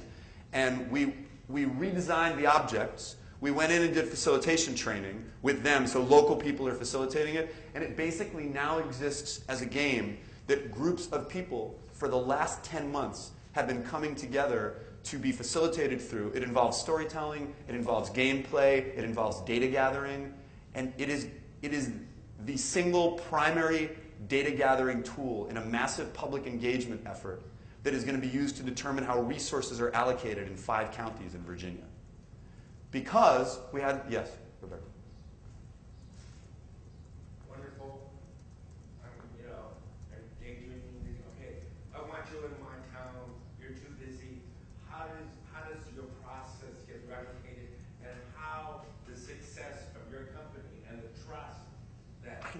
have in that Yeah. get, Yeah. get. We're doing it. We're in our third community next week. It's something that Elizabeth and Dance Exchange and lots of folks have a lot of experience at as well. But this is what we do now. And this is like a Sojourn and a Center for Performance and Civic Practice project. There's 13 people in my company. We all sort of lead and specialize in different projects. I'm not the guy at Sojourn that leads this project. Liam leads this particular project. And what that means is when people contact us, Liam starts to determine what's going on with them and how we can start sort of collaborative design meetings over the phone, online, and going and doing visits. And then we create a specialized facilitation handbook, we go and do a training, and we basically are sort of working as co-makers with communities on specific versions of this structure or mechanism that can be useful in their locality. So we're really committed to making structures that are replicable. And there's a couple reasons. One, I'm watching and really believe this is a powerful tool, that we have sort of accidentally sidestepped into that's being really useful in non-art settings. It is also a way of our organization sustaining itself, because every time we work on a project, our company and our artists get paid for their work. Our designer is constantly redesigning and modifying this. So it is a civic practice project that has arisen out of a need, but is really sort of serving all involved. It's a great question. Elizabeth could take like an hour and talk really in detail about how she's involved in a lot of projects like this. So maybe we'll do a shared convening about that and talk about that. But it's a great question. It's the question. Catholic Charities USA approached us because they saw us at a conference. And yesterday we completed, let's see, what's the short way into this? Oh, actually, I didn't actually read that. Needs, dialogue and civic application, right? Assets we bring to the table, problem solving, bringing people together, building collective vision. Just to sort of really state those things clearly. Catholic Charities, needs, advocacy, story sharing, artist assets, synthesis of complex material, community building, dramaturgy could certainly be up there. Catholic Charities USA connected with us. I don't know how many of you are familiar with that organization. I was not really. But they do amazing poverty reduction work all over the world. They have agencies all over the United States, urban and rural communities. And particularly in the last few years, they are really challenged by people basically wrapping Catholic Church issues on top of their mission and their narrative when they hear their name. So they have been trying to figure out how to make sure they tell the story of what they do that doesn't say, hey, we're not Catholic, but does say, hey, we are different than the institution of the Catholic Church, and here's what we do. And part of that has been they're having trouble building. These organizations have been in cities for like 100 years. And suddenly the relationships they have that allow them to do pretty amazing work around housing and hunger and sustainability with people of all faiths. It's not a proselytizing, mission-based organization. Has gotten harder because people are reluctant to have them in difficult community conversations because they fear they bring the freight of the Catholic issues into the room. So they asked if we would work with them. And so we did a national conference for them. We gave workshops. We interviewed a bunch of people. We created a performance. I gave workshops on collaboration and difficult conversations. And it was really exciting. And they invited us to be artists in residence for a 2-year period, which started a couple months ago. So we are now at regional gatherings with them all over the country. 4 Sojourn members, not me, were just with them in Iowa, Tennessee, and Kentucky. They went home last night. And we were at these regional gatherings that were 60 or 70 poverty workers who are coming together to work on skills and basically sort of have those things that happen at convenings where you share ideas and hopefully you get a chance to sort of feel supported by people with similar interests and similar needs for skill development. So with them, one of the things we're doing that I think is interesting and surprising, I've heard the term radical generosity and radical hospitality come up here some, which is something that we talk a lot about in our work. Hospitality and generosity and curiosity are our main things. But we have been developing some performance-based forms for groups of people to be together in rooms and not have this experience, but have a different kind of convening experience. We were laughing about it yesterday, Laura, and we were saying, we want the conference that's just debates and arguments. We just want, like, I want, Anne's not, is Anne here? I wish Anne was here because I could say what I really want, which is to put her and Roberto on stage and like have them argue some, you know? And I'd like to get in there too. But I would really, like that moment yesterday when Roberto asked a question and they had that moment, I was like, oh, I want a day of seeing where that goes, you know? Because that's really rich in addition to the great presentations we're having. Like you want that. It's really interesting. So how do you safely make that space? So we've been developing this thing called Four Corners, which basically is a real different variation on an open space approach to how people work together. Wish I had a picture of it. But basically you find out the questions that people in a room want to wrestle with. You set up different spaces in the room. Each is a different question. You have two people start. You have a really skilled facilitator artist at each corner. And then people jump in and out of a pair of chairs and talk with each other. And then at a certain point can start to go from corner to corner. And then the whole group comes together and figures out what the threads are and tries to deepen it. And then they go back to the corners. And then there's a moment of expression that the performers help with at the end. And it's really dynamic. And apparently in Iowa, Tennessee, and Kentucky this past week, the Sojourn artists, we'd set up all these prompts in collaboration with our partners. And the one that was the most delicate, that we were told would be the most delicate, was how do you deal with issues of Catholic identity in your communities and internally? And all the staff at Catholic Charities, the DC staff, the national staff, who are great, were really nervous. And it turned out that that question kind of took over. In every place, people wanted to talk about that. And were like weeping, apparently, with the opportunity to talk to their bosses about that publicly and be in conversation. And the artists sort of being a part of making that space and framing that in a constructed way. So I feel like we were able, through our assets, to help them break through something, and we get over the next couple of years to keep helping have that conversation in different ways. I mentioned the Penelope project before, yeah? The one at the long-term care facility. Needs cross-sector innovation, story sharing, artist assets, meaning making, dramaturgy of process and place, which sort of brings us all the way back to this kind of idea of place. This is a nursing home. This is a long-term care facility. It has a mile of corridors. It has different wings. It has people who are able to be functional on their own. It has people who can do nothing on their own. It has staff. It has families in and out all the time. Is there a way that story helps make that place not just more livable, but actually more health-inducing? The tagline for this project, there's a documentary that's been made about it that's about to be released. The tagline is Beyond Bingo, which is not our tagline. That's the tagline some of the healthcare providers came up with. And it's focused on patient-centered care, which I'm sure some of you are familiar with. And the idea is that in long-term care, generally activities are sort of, it's so funny, this word, they're placeholders. Activities are holders for people to do to keep them out of trouble, and so something is happening. But they're not actually engaging in general. So we worked with Ann Basting, an amazing, she's a professor at University of Wisconsin, Milwaukee, an old friend. She runs the Center on Creativity and Aging. She's awesome. We worked with her for a couple years on this project, and basically together devised an adaptation of the Penelope story within the myth of the Odyssey, and worked on it. You know, this is Dorothy. Dorothy is in mid to severe Alzheimer's in terms of her memory functions and her awareness of what's going on. But this is a moment in the show when Odysseus shoots the arrow. Do you know that at the end of the story when he comes home? And so although Dorothy has a lot of trouble holding on to a lot of circumstantial and relational moments, Dorothy held on to this action day after day.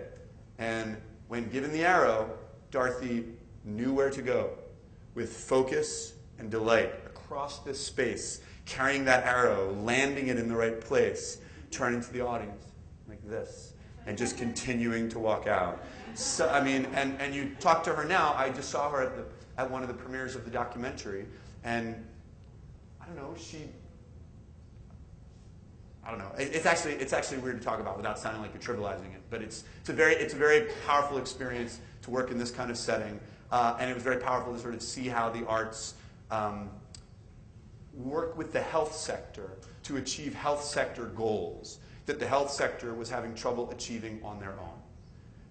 That's the accomplishment. And again, that's something that other practitioners, Liz and Dance Exchange people and Elizabeth, like working on this kind of work for years, we're just trying to be super conscious of identifying this. And we're involved in getting this work out into the national kind of health community. We taught an institute in Milwaukee last summer. 60 people came from around the world to learn how to take this kind of project into facilities.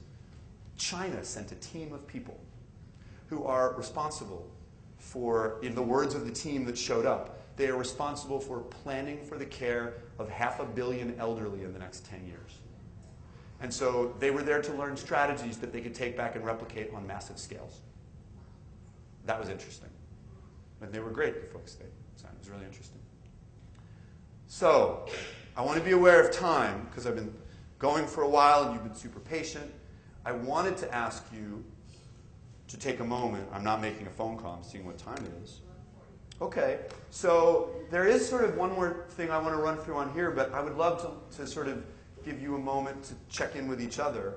And I think out of these projects I just showed, Penelope, sort of looking at these partnerships, artists in a long-term care facility, artists with a giant social service agency network, artists with urban planners, artists with a developer, working with individuals around the community, working with a rural and urban community on a project, working with public education. There's different kinds of partnerships throughout this. So I'm wondering if you could turn to a partner and share either an example of a partnership from your own experience that you still think about and find interesting, or a partnership you have been thinking about in your future work, whether it's social or civic practice, whatever it is, just a partnership that you've been thinking about and are still trying to figure out for yourself how to make that partnership happen. So this could be an opportunity just to chat about that. And if what we discover is you guys have been sitting for a long time and you're beyond partner time in this moment, we'll see. Do you feel like a partner moment is okay right now? Yes. Seem okay? Okay. So how about just 2 minutes on that partnership? Go ahead.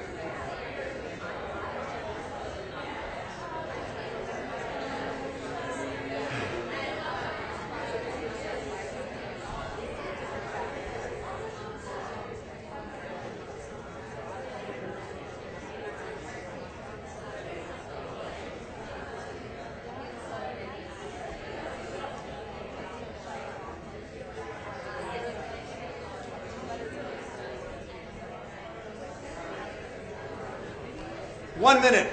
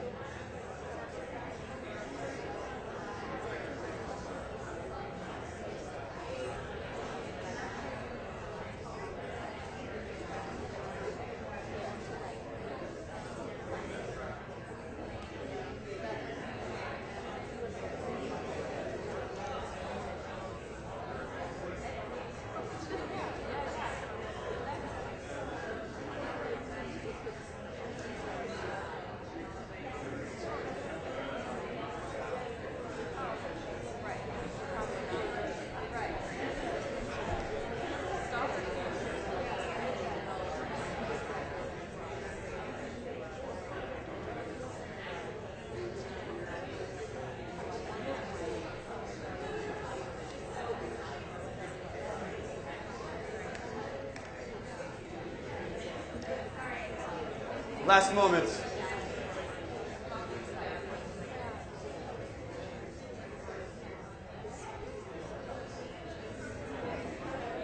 You're like, I'm ready. I'm ready. Ready to go on. Ready to go on. All right, I'm gonna interrupt you and go on. I want to know, do you have thoughts or questions? So here's what's coming up, right? I have these elements to just sort of acknowledge, talk about. I have looking at engagement, participation, and intention with a couple quick examples. I can go through those, and then we could talk and do a couple questions, or like I could wait, we could talk a little bit, and then I could scroll through those in a few minutes. Do you want to see a little more, or would you like to ask some questions, talk a little? Where are you at? I do have a question. Yes, sir. So I'm really curious in terms of, because I love this idea of, for the slides, that you have this need, you develop this very bulleted point, this is the need, and this is the assets we are. And it's certainly reductive for a moment like this, but yeah, but good. But it is reductive. I don't know. I guess that I don't see it as reductive. Okay, good. It is, Then it's not reductive. It's direct to the point and is speaking a language that I assume that people outside of the art field understand clearly. Yeah. What is their need, or what specifically you as an artist can bring to it? Yeah. And I guess my question is, and maybe you already answered it by saying you produce it for this kind of presentation, but do you use that very simple kind of formula when talking to partners and community partners? Certainly, out of conversation needs to come a really clear way to articulate needs that the partner can talk about in their context, in their language. So we might come with bullet points, but that's coming out of conversation, yeah? And then I need a way, for instance, these 4 artists that went on the Catholic Charities trips this past week for Sojourn, like I've been in a lot of the planning meetings with Catholic Charities on the phone and in person, and then I am constantly relaying and in conversation with my company. So if I'm in a 4-hour planning meeting, I need to find and develop a shorthand with my collaborators that allows them to be of use and in that conversation when they're on the ground without having to have been in the 4-hour conversation. So again, sort of clarity, intention, a process that is very, I feel like the last couple of years we've gotten more and more intentional and I hope thoughtful and specific about our process so we're able to communicate internally, externally, within our field, and then externally with sort of folks who we are partnering with who aren't necessarily language fluent in what we think about as arts language. So yes, we have to find those bullet points, but it is certainly defined collaboratively. Yeah? So this is probably something that maybe in 2 years we can have a session on it. But something that I'm really curious about, and it's probably something that's not to be discussed right now.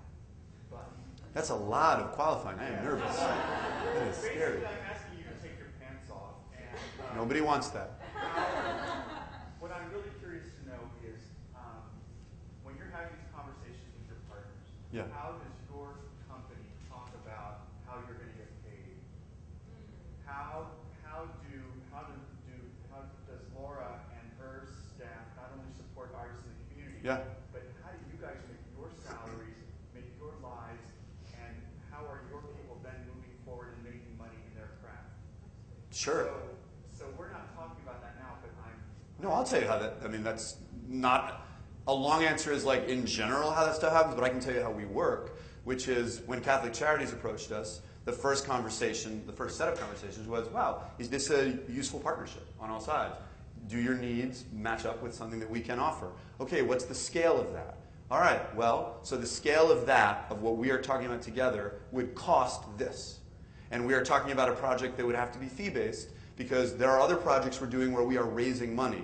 This kind of partnership is not a project we can take on our own raising money for. This would be a work for hire, partnership, collaboration. Here's what the scale is. Now the scale could be here, which involves more of us, more deeply and over a different period of time. It could be here. And we basically talked about what are the core goals, what needs to happen for it to have integrity on our part and their part. And then we found a middle place. There was certainly one version of the proposal that was beyond financially what was possible for them, but there was also a version that was not interesting enough to be worth the investment. And I think a piece that my colleagues find hard to discuss is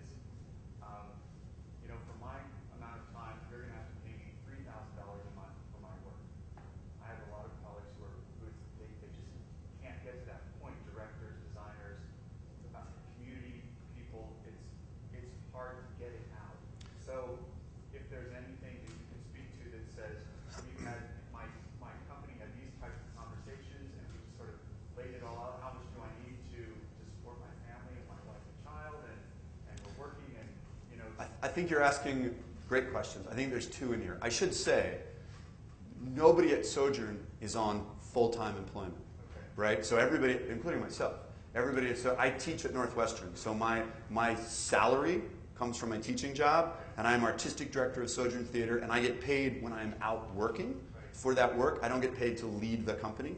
Artists in my company get paid if they are developing work, if they are on the road working, if they are in a room doing work, or in a fair way when they are doing prep work or their own work, they get paid for that. But nobody gets paid daily just for being a member. We have one half-time managing director who's on salary. Everything else is project-based. That said, we actually, from the beginning, have said we would like to pay artists more than decently. So we have always looked at the union rate for actors, for instance, and said we will always pay better than that. When we are on the road or when we are at home, we will always pay better than that. So we have sort of just an amount, and then if people are away from home for a certain amount of time, it goes up if you're away from home. There's the things like your per diem, your lodging, all those things. We have certainly worked as company members have had families. We have sometimes wrapped childcare if they're going to be gone, what that impact is on their family. When we can, we build that into a project budget. If someone's bringing a child with them, we try to deal with that and be a part of that conversation. So the short answer to the first part of your question, how does somebody ask for the $3,000 for their monthly thing? People feel shy about that. We have to be comfortable talking about our worth in relation to currency, dollars, the economy. But I think that if one is clear about the value of what one does separate from money, and one is clear about one's intention and purpose, then one can talk about the way you sustain yourself to do that work and what you ask for from partners. You also figure out how to scale what you need in relation to, some partners, we're going to scale a budget differently than others based on where they're at and where their funding is coming from and how it supports us. I'm in complete agreement. So, but yeah, Tamika? Yeah, Tamika, thank you. I love everything that you're doing. I think I'm more just asking, how do you get those partnerships started, and how do you go out and find them? Because I'm sure a lot of us in this room have really great ideas about partnerships, but it's like going out and getting all these pieces and then bringing them in that room together. How do you start that process of saying, okay, here's an idea we have. If they can come to you. If they come to you, it's easy. Sure. When you just have an idea on paper, then you're like, okay, how do you start finding who you need to partner with? When I started Hope is Vital in 1991, in 1992 or maybe early 93, I like to say, because no internet, no cell phones. So those of you coming out of school, first of all, I want to say,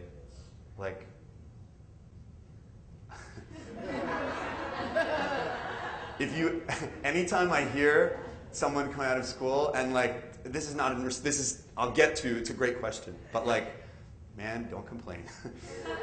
Because you can find, literally just finding what is out there, you can do in this room while I'm talking and I won't even know it. You can pull a thing out of your pocket and call someone in Hawaii and you won't go into debt.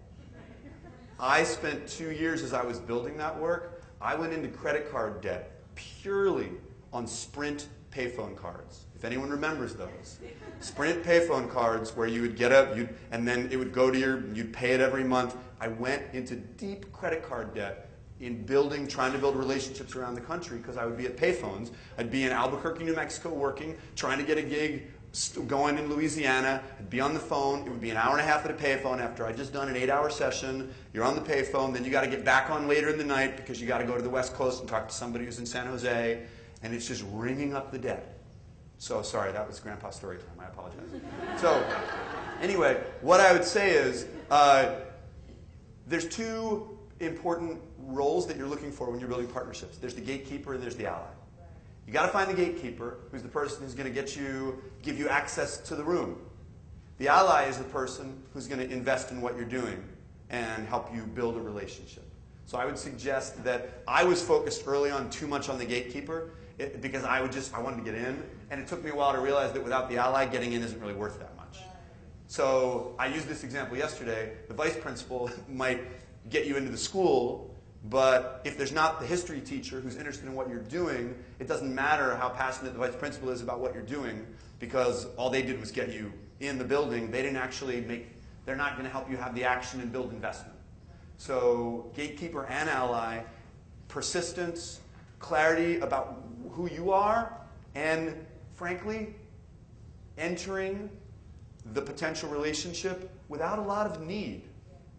Entering the potential relationship leading from curiosity and passion more than need. Because most people you're going to partner with are dealing with tons of need that they have every day just to keep their things going. If you are coming from need, you're going to have to be 100 times more compelling as to why I should take your need on top of my need, rather than your curiosity and passion in relation to possibly meeting a need of mine, or at least being worth my time. That doesn't mean you can't have needs, but it's the difference again. If you are approaching the project unable to accomplish the project without someone, you have to be honest about that, but that's not the ideal way to build a partnership. But it's a necessary way sometimes to build a partnership. But you ideally are sort of leaning into relationship and then seeing what happens. So almost approaching it with them like, this is what's in it for you. This is something we can accomplish together. This is what I'm proposing. Are you interested in type of? If it's a social practice project, yes. Which means you better have done your homework if you're going to say to someone, this is what's in it for you. Because it's pretty hard to say what's in it for you if I don't know you. You know, so what do I have to know about you to say what's in it for you? But yes, talking about your assets and yes. I feel like that was slightly scattered, but I got lost in the payphone thing. But, okay. Gatekeeper and ally is the takeaway from that. Yes. Yeah. So in terms of gatekeeper and ally, yeah. in the civic practice process, yeah. who do you contact? Oh, what a great question. Our experience has been starting conversations with gatekeepers and moving through that relationship to an ally. Because if you build the project with a gatekeeper and if you conceptualize and propose without having an ally in that conversation, it's not going to really be ground workable. You know, I'm sure I've had you've probably had terrible experiences with like somebody in a power position in a place, and you come up with these ideas, and then the people who actually make the work happen not only aren't interested, but actually tell you that those ideas will not work. He or she thinks they might work, but that's not actually what happens here. But, I think like a common thread with all of your projects is that you're identifying the need of the community. So to answer her question, I would say you really need to go out and be a researcher and listen and ask people and observe what are the needs of your community, and then insert yourself into that. How can you contribute to that need, rather than coming from the place of, oh, I have this great idea, I want to form a partnership. It's what's going on in my community and how can I help solve the problems of it.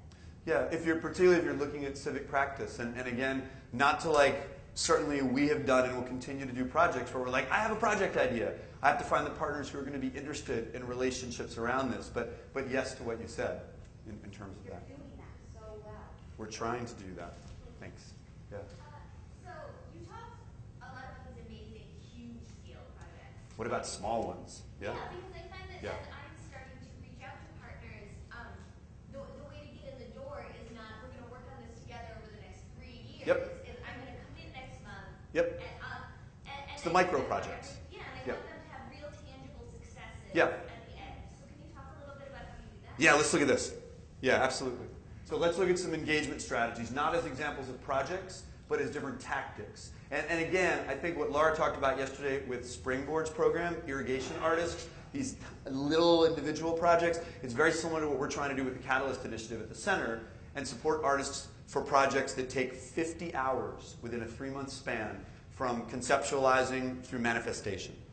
And that we can both mentor and also document those kind of projects. Because, Sarah, you are the reason, honestly, that this kind of work needs to be cataloged in terms of models and tactics, because you are doing amazing work and you want to expand your vocabulary and you want things to show partners, so you need models and strategies. And that's why I think a lot of us are like trying to make that public. So who, when, and where, different ways to think about engagement. For instance, on Witness Our Schools, interviewees were community partners. The relationship with the audience and who came to it was based on issues. The leaders were artists and legislators. So thinking about like a micro project, for instance, you just talked about research, right? Some of the early work that we did on this project was literally finding 5 or 10 people to interview in a rural coastal community.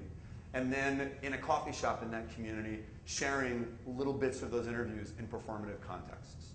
And that was like, we're there for 3 days, we interview 15 or 20 people, and on the 3rd night, with a partner we had at a coffee shop, we read some things that have been quickly composed off of those texts. And it's a way for people to feel the move from research into some kind of moment of expression, and it's a moment for sort of some shared stakeholding in it. I'm going to look at another one, the where. When we think about, the when. When we think about engagement, when does it happen? During development, during production, during post-production activity. So it's hard to talk to people about like a 1.5-year long project if you're starting. But is there a way that you sort of look at development, not as something that happens privately and internally, but I guess just like the example I gave a little bit, as sort of small projects that might be building to a larger thing, but that are constantly cycling through learning and sharing, and learning and sharing. So I feel like in a way, irrigation's an interesting example of like 180 different things happening. And Laura's other example yesterday about you are doing this flag project with me, which means you are part of an ongoing flag project, right, at however many conferences. There's that version too, which is I go somewhere and I do a development workshop in a particular community with a group of young people. And although I'm thinking about a larger project over a 2-year period, the way I'm building it is modularly and tenderly. I do 1 2-hour thing with one group. And it is its own circle. And then I do this, but there's a relationship between these two. And then I do this. And both how I talk about it in terms of scale, but also are there strategies to connect, like what came out of this into this one, into this one. I don't know if our flags move on to the next one, or pictures of our flags, or something. Who knows? We don't know. Where? Site-based, non-traditional venues, associative values. I hear a lot of talk about this, having just been here for a few days, but it seems like there's a lot of interest in site-based work, in non-traditional venues, locations, and spaces. And I think this is a really potent way to work on small scales. How do you kind of invest a site that is not necessarily known as a space for art or expression with bursts of that allow you to kind of demonstrate presence and temporary transient impact. So I think about like youth workshops that might happen with small groups, and what if every couple months 3 have happened, and then what comes out of that is your ensemble makes a small 10-minute piece that happens in a public place near each of those youth centers or schools. So again, the research is moving forward, but it's also moving through these manifestation moments. You know? I'm gonna hold there for a moment and see. That's just some thoughts on that, but I want to keep thinking about that. I want to know if there's other questions because we are bumping against time. Yeah, Tamika. Yeah. When it comes to funding, I know I write grants and have different programs. I normally try to go after more corporate dollars. In terms of just social kind of projects, who have you found that you get more funding from? Do you get more from corporate sponsors or more from private foundations? Total mix. Mix depending on the project, depending on the location. We've definitely worked with some corporate sponsors, with government money, private foundation money, yeah. Is one easier or harder to get for you, or really depends on the project. For the Penelope project, the one in the long-term care facility, we're now doing another project in Milwaukee with homebound seniors, working with public transit and the health department and caregivers and homebound seniors. And because of the Penelope project's kind of impact, the health sector is really showing up at the table with funding because they feel like there's a bit of a history we've proven with that partnership. So, yeah. Linda, how am I doing on time in terms of your sense? Are we okay? Okay.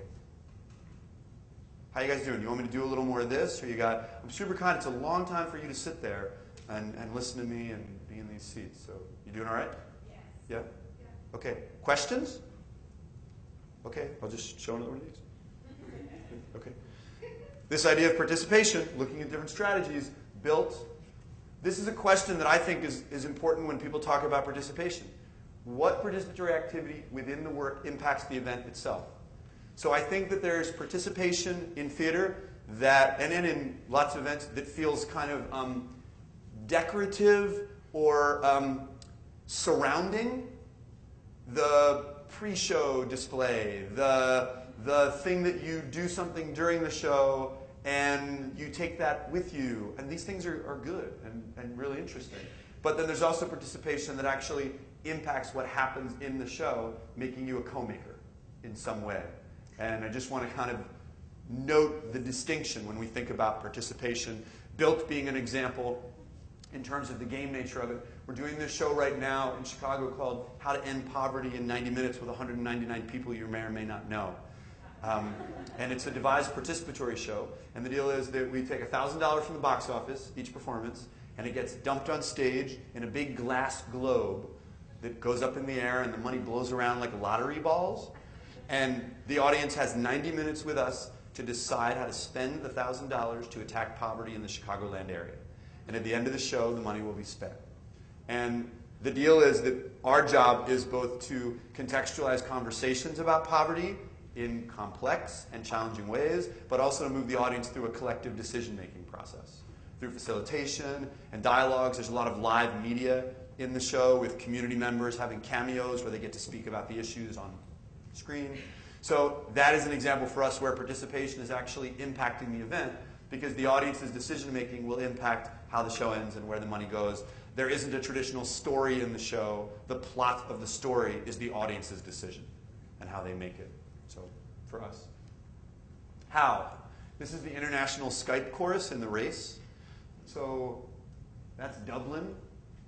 And this is a moment where that person in Dublin, this is, I think, the night before the election. I guess we did weird shows. I mean, this was a Monday night. So this is the night before. And this person in Dublin was basically asking the audience in this moment who they thought was going to win the election the next day. And so the audience is raising their hands based on who they think is going to win. And then he asked them a question about what Americans thought we uniquely felt about leadership that might be different than other countries. And different audience members could answer via live feed to him and be Skyped to him. So this was a particular 4-minute section of the show with conversation. So again, this is a how strategy in terms of participation. Intention, why? And this gets me back to build. And this thing that we sort of started about a little bit at the beginning, just thinking about this idea of place and the sort of why. And Anne, we talked about this with Anne a little bit last night, but if we are seeking to make place, to engage, to work with partners, to not just be in the studio working on our own, what are our reasons?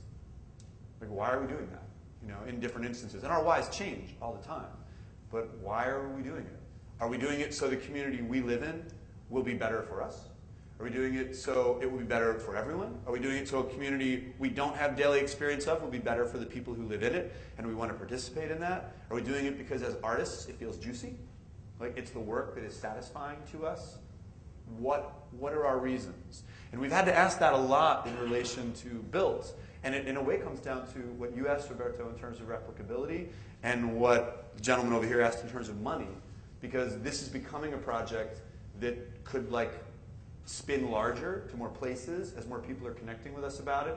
And the question becomes, did we develop this particular project to franchise it as a revenue source, or did we develop it because as artists we want to be in those rooms, having those experiences and doing that work, and be paid for that work? And so that is a conversation we are having as a group of artists. And it's pretty clear as a group we lean towards, well, we developed it because we want to be in those rooms. That's exciting for us.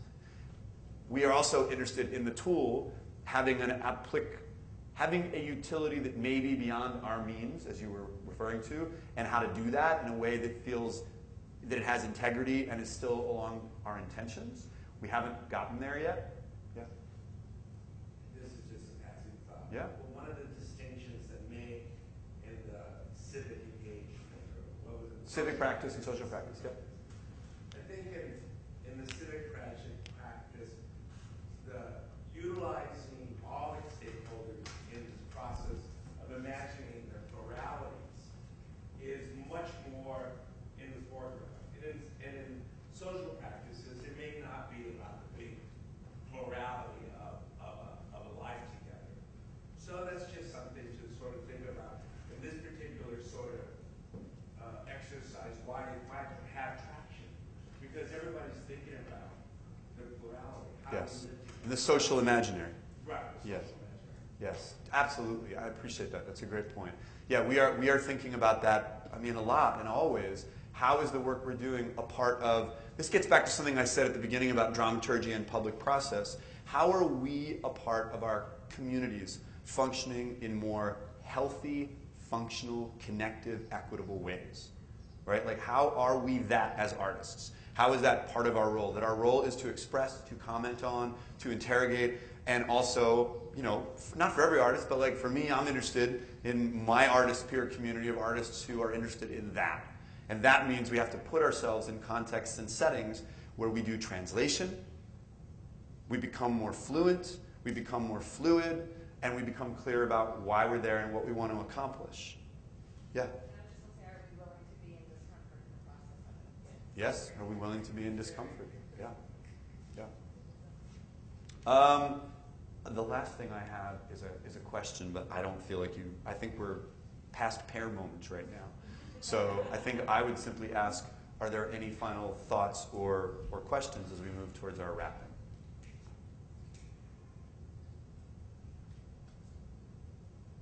Don't leave me hanging. Yes, Lauren. Something that your project about the kind of polarity of urban versus On the table, urban, rural, yeah.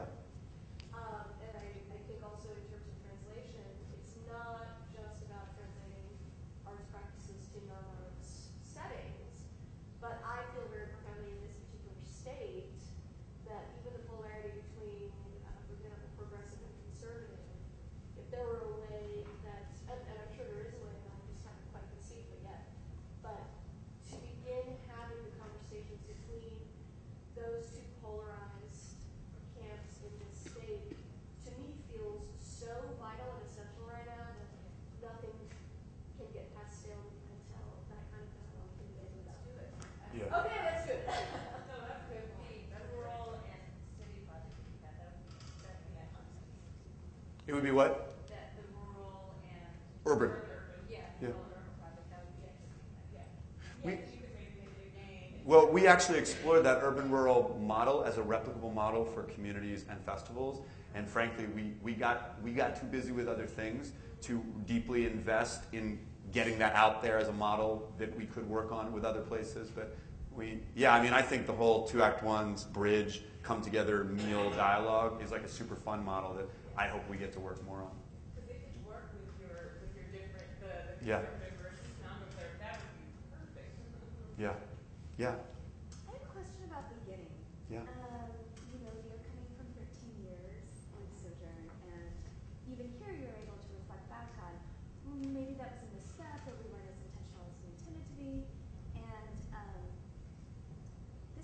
it's tough, and I don't think we have a society right now that is really primed for discourse, much as what you were saying, Roland.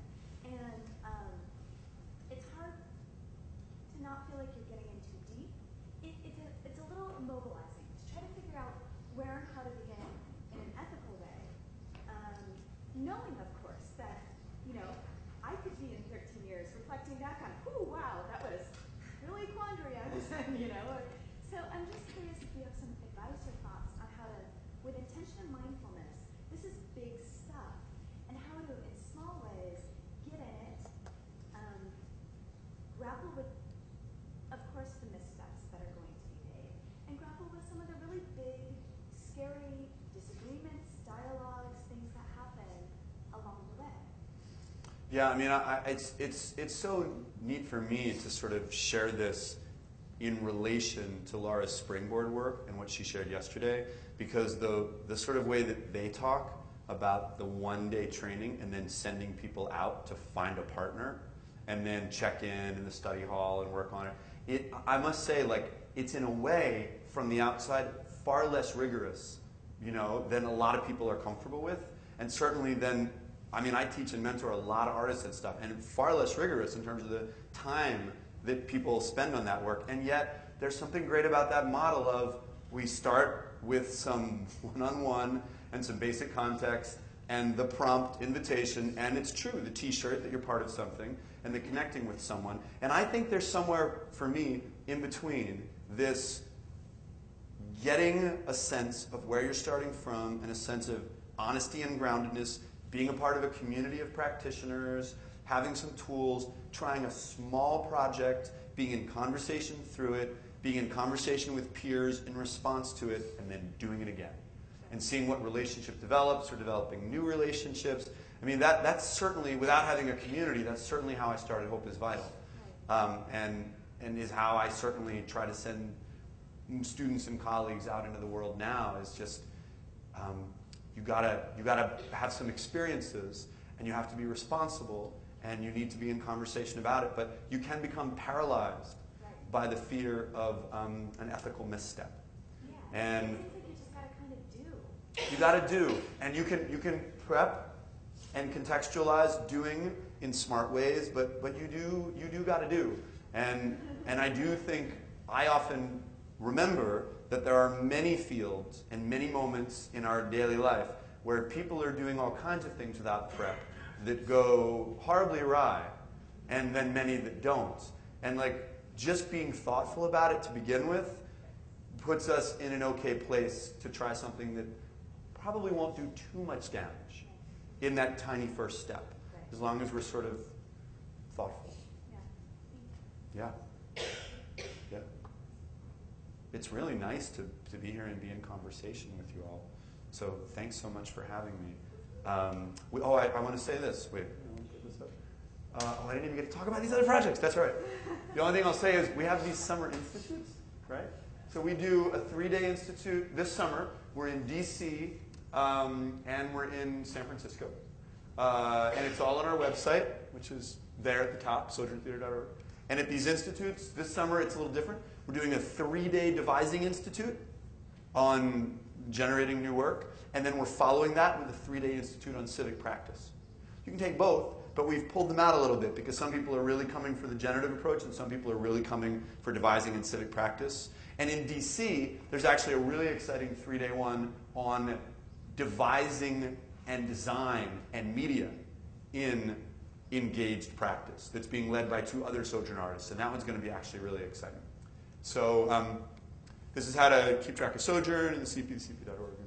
Thanks, guys. Thanks for listening for a while.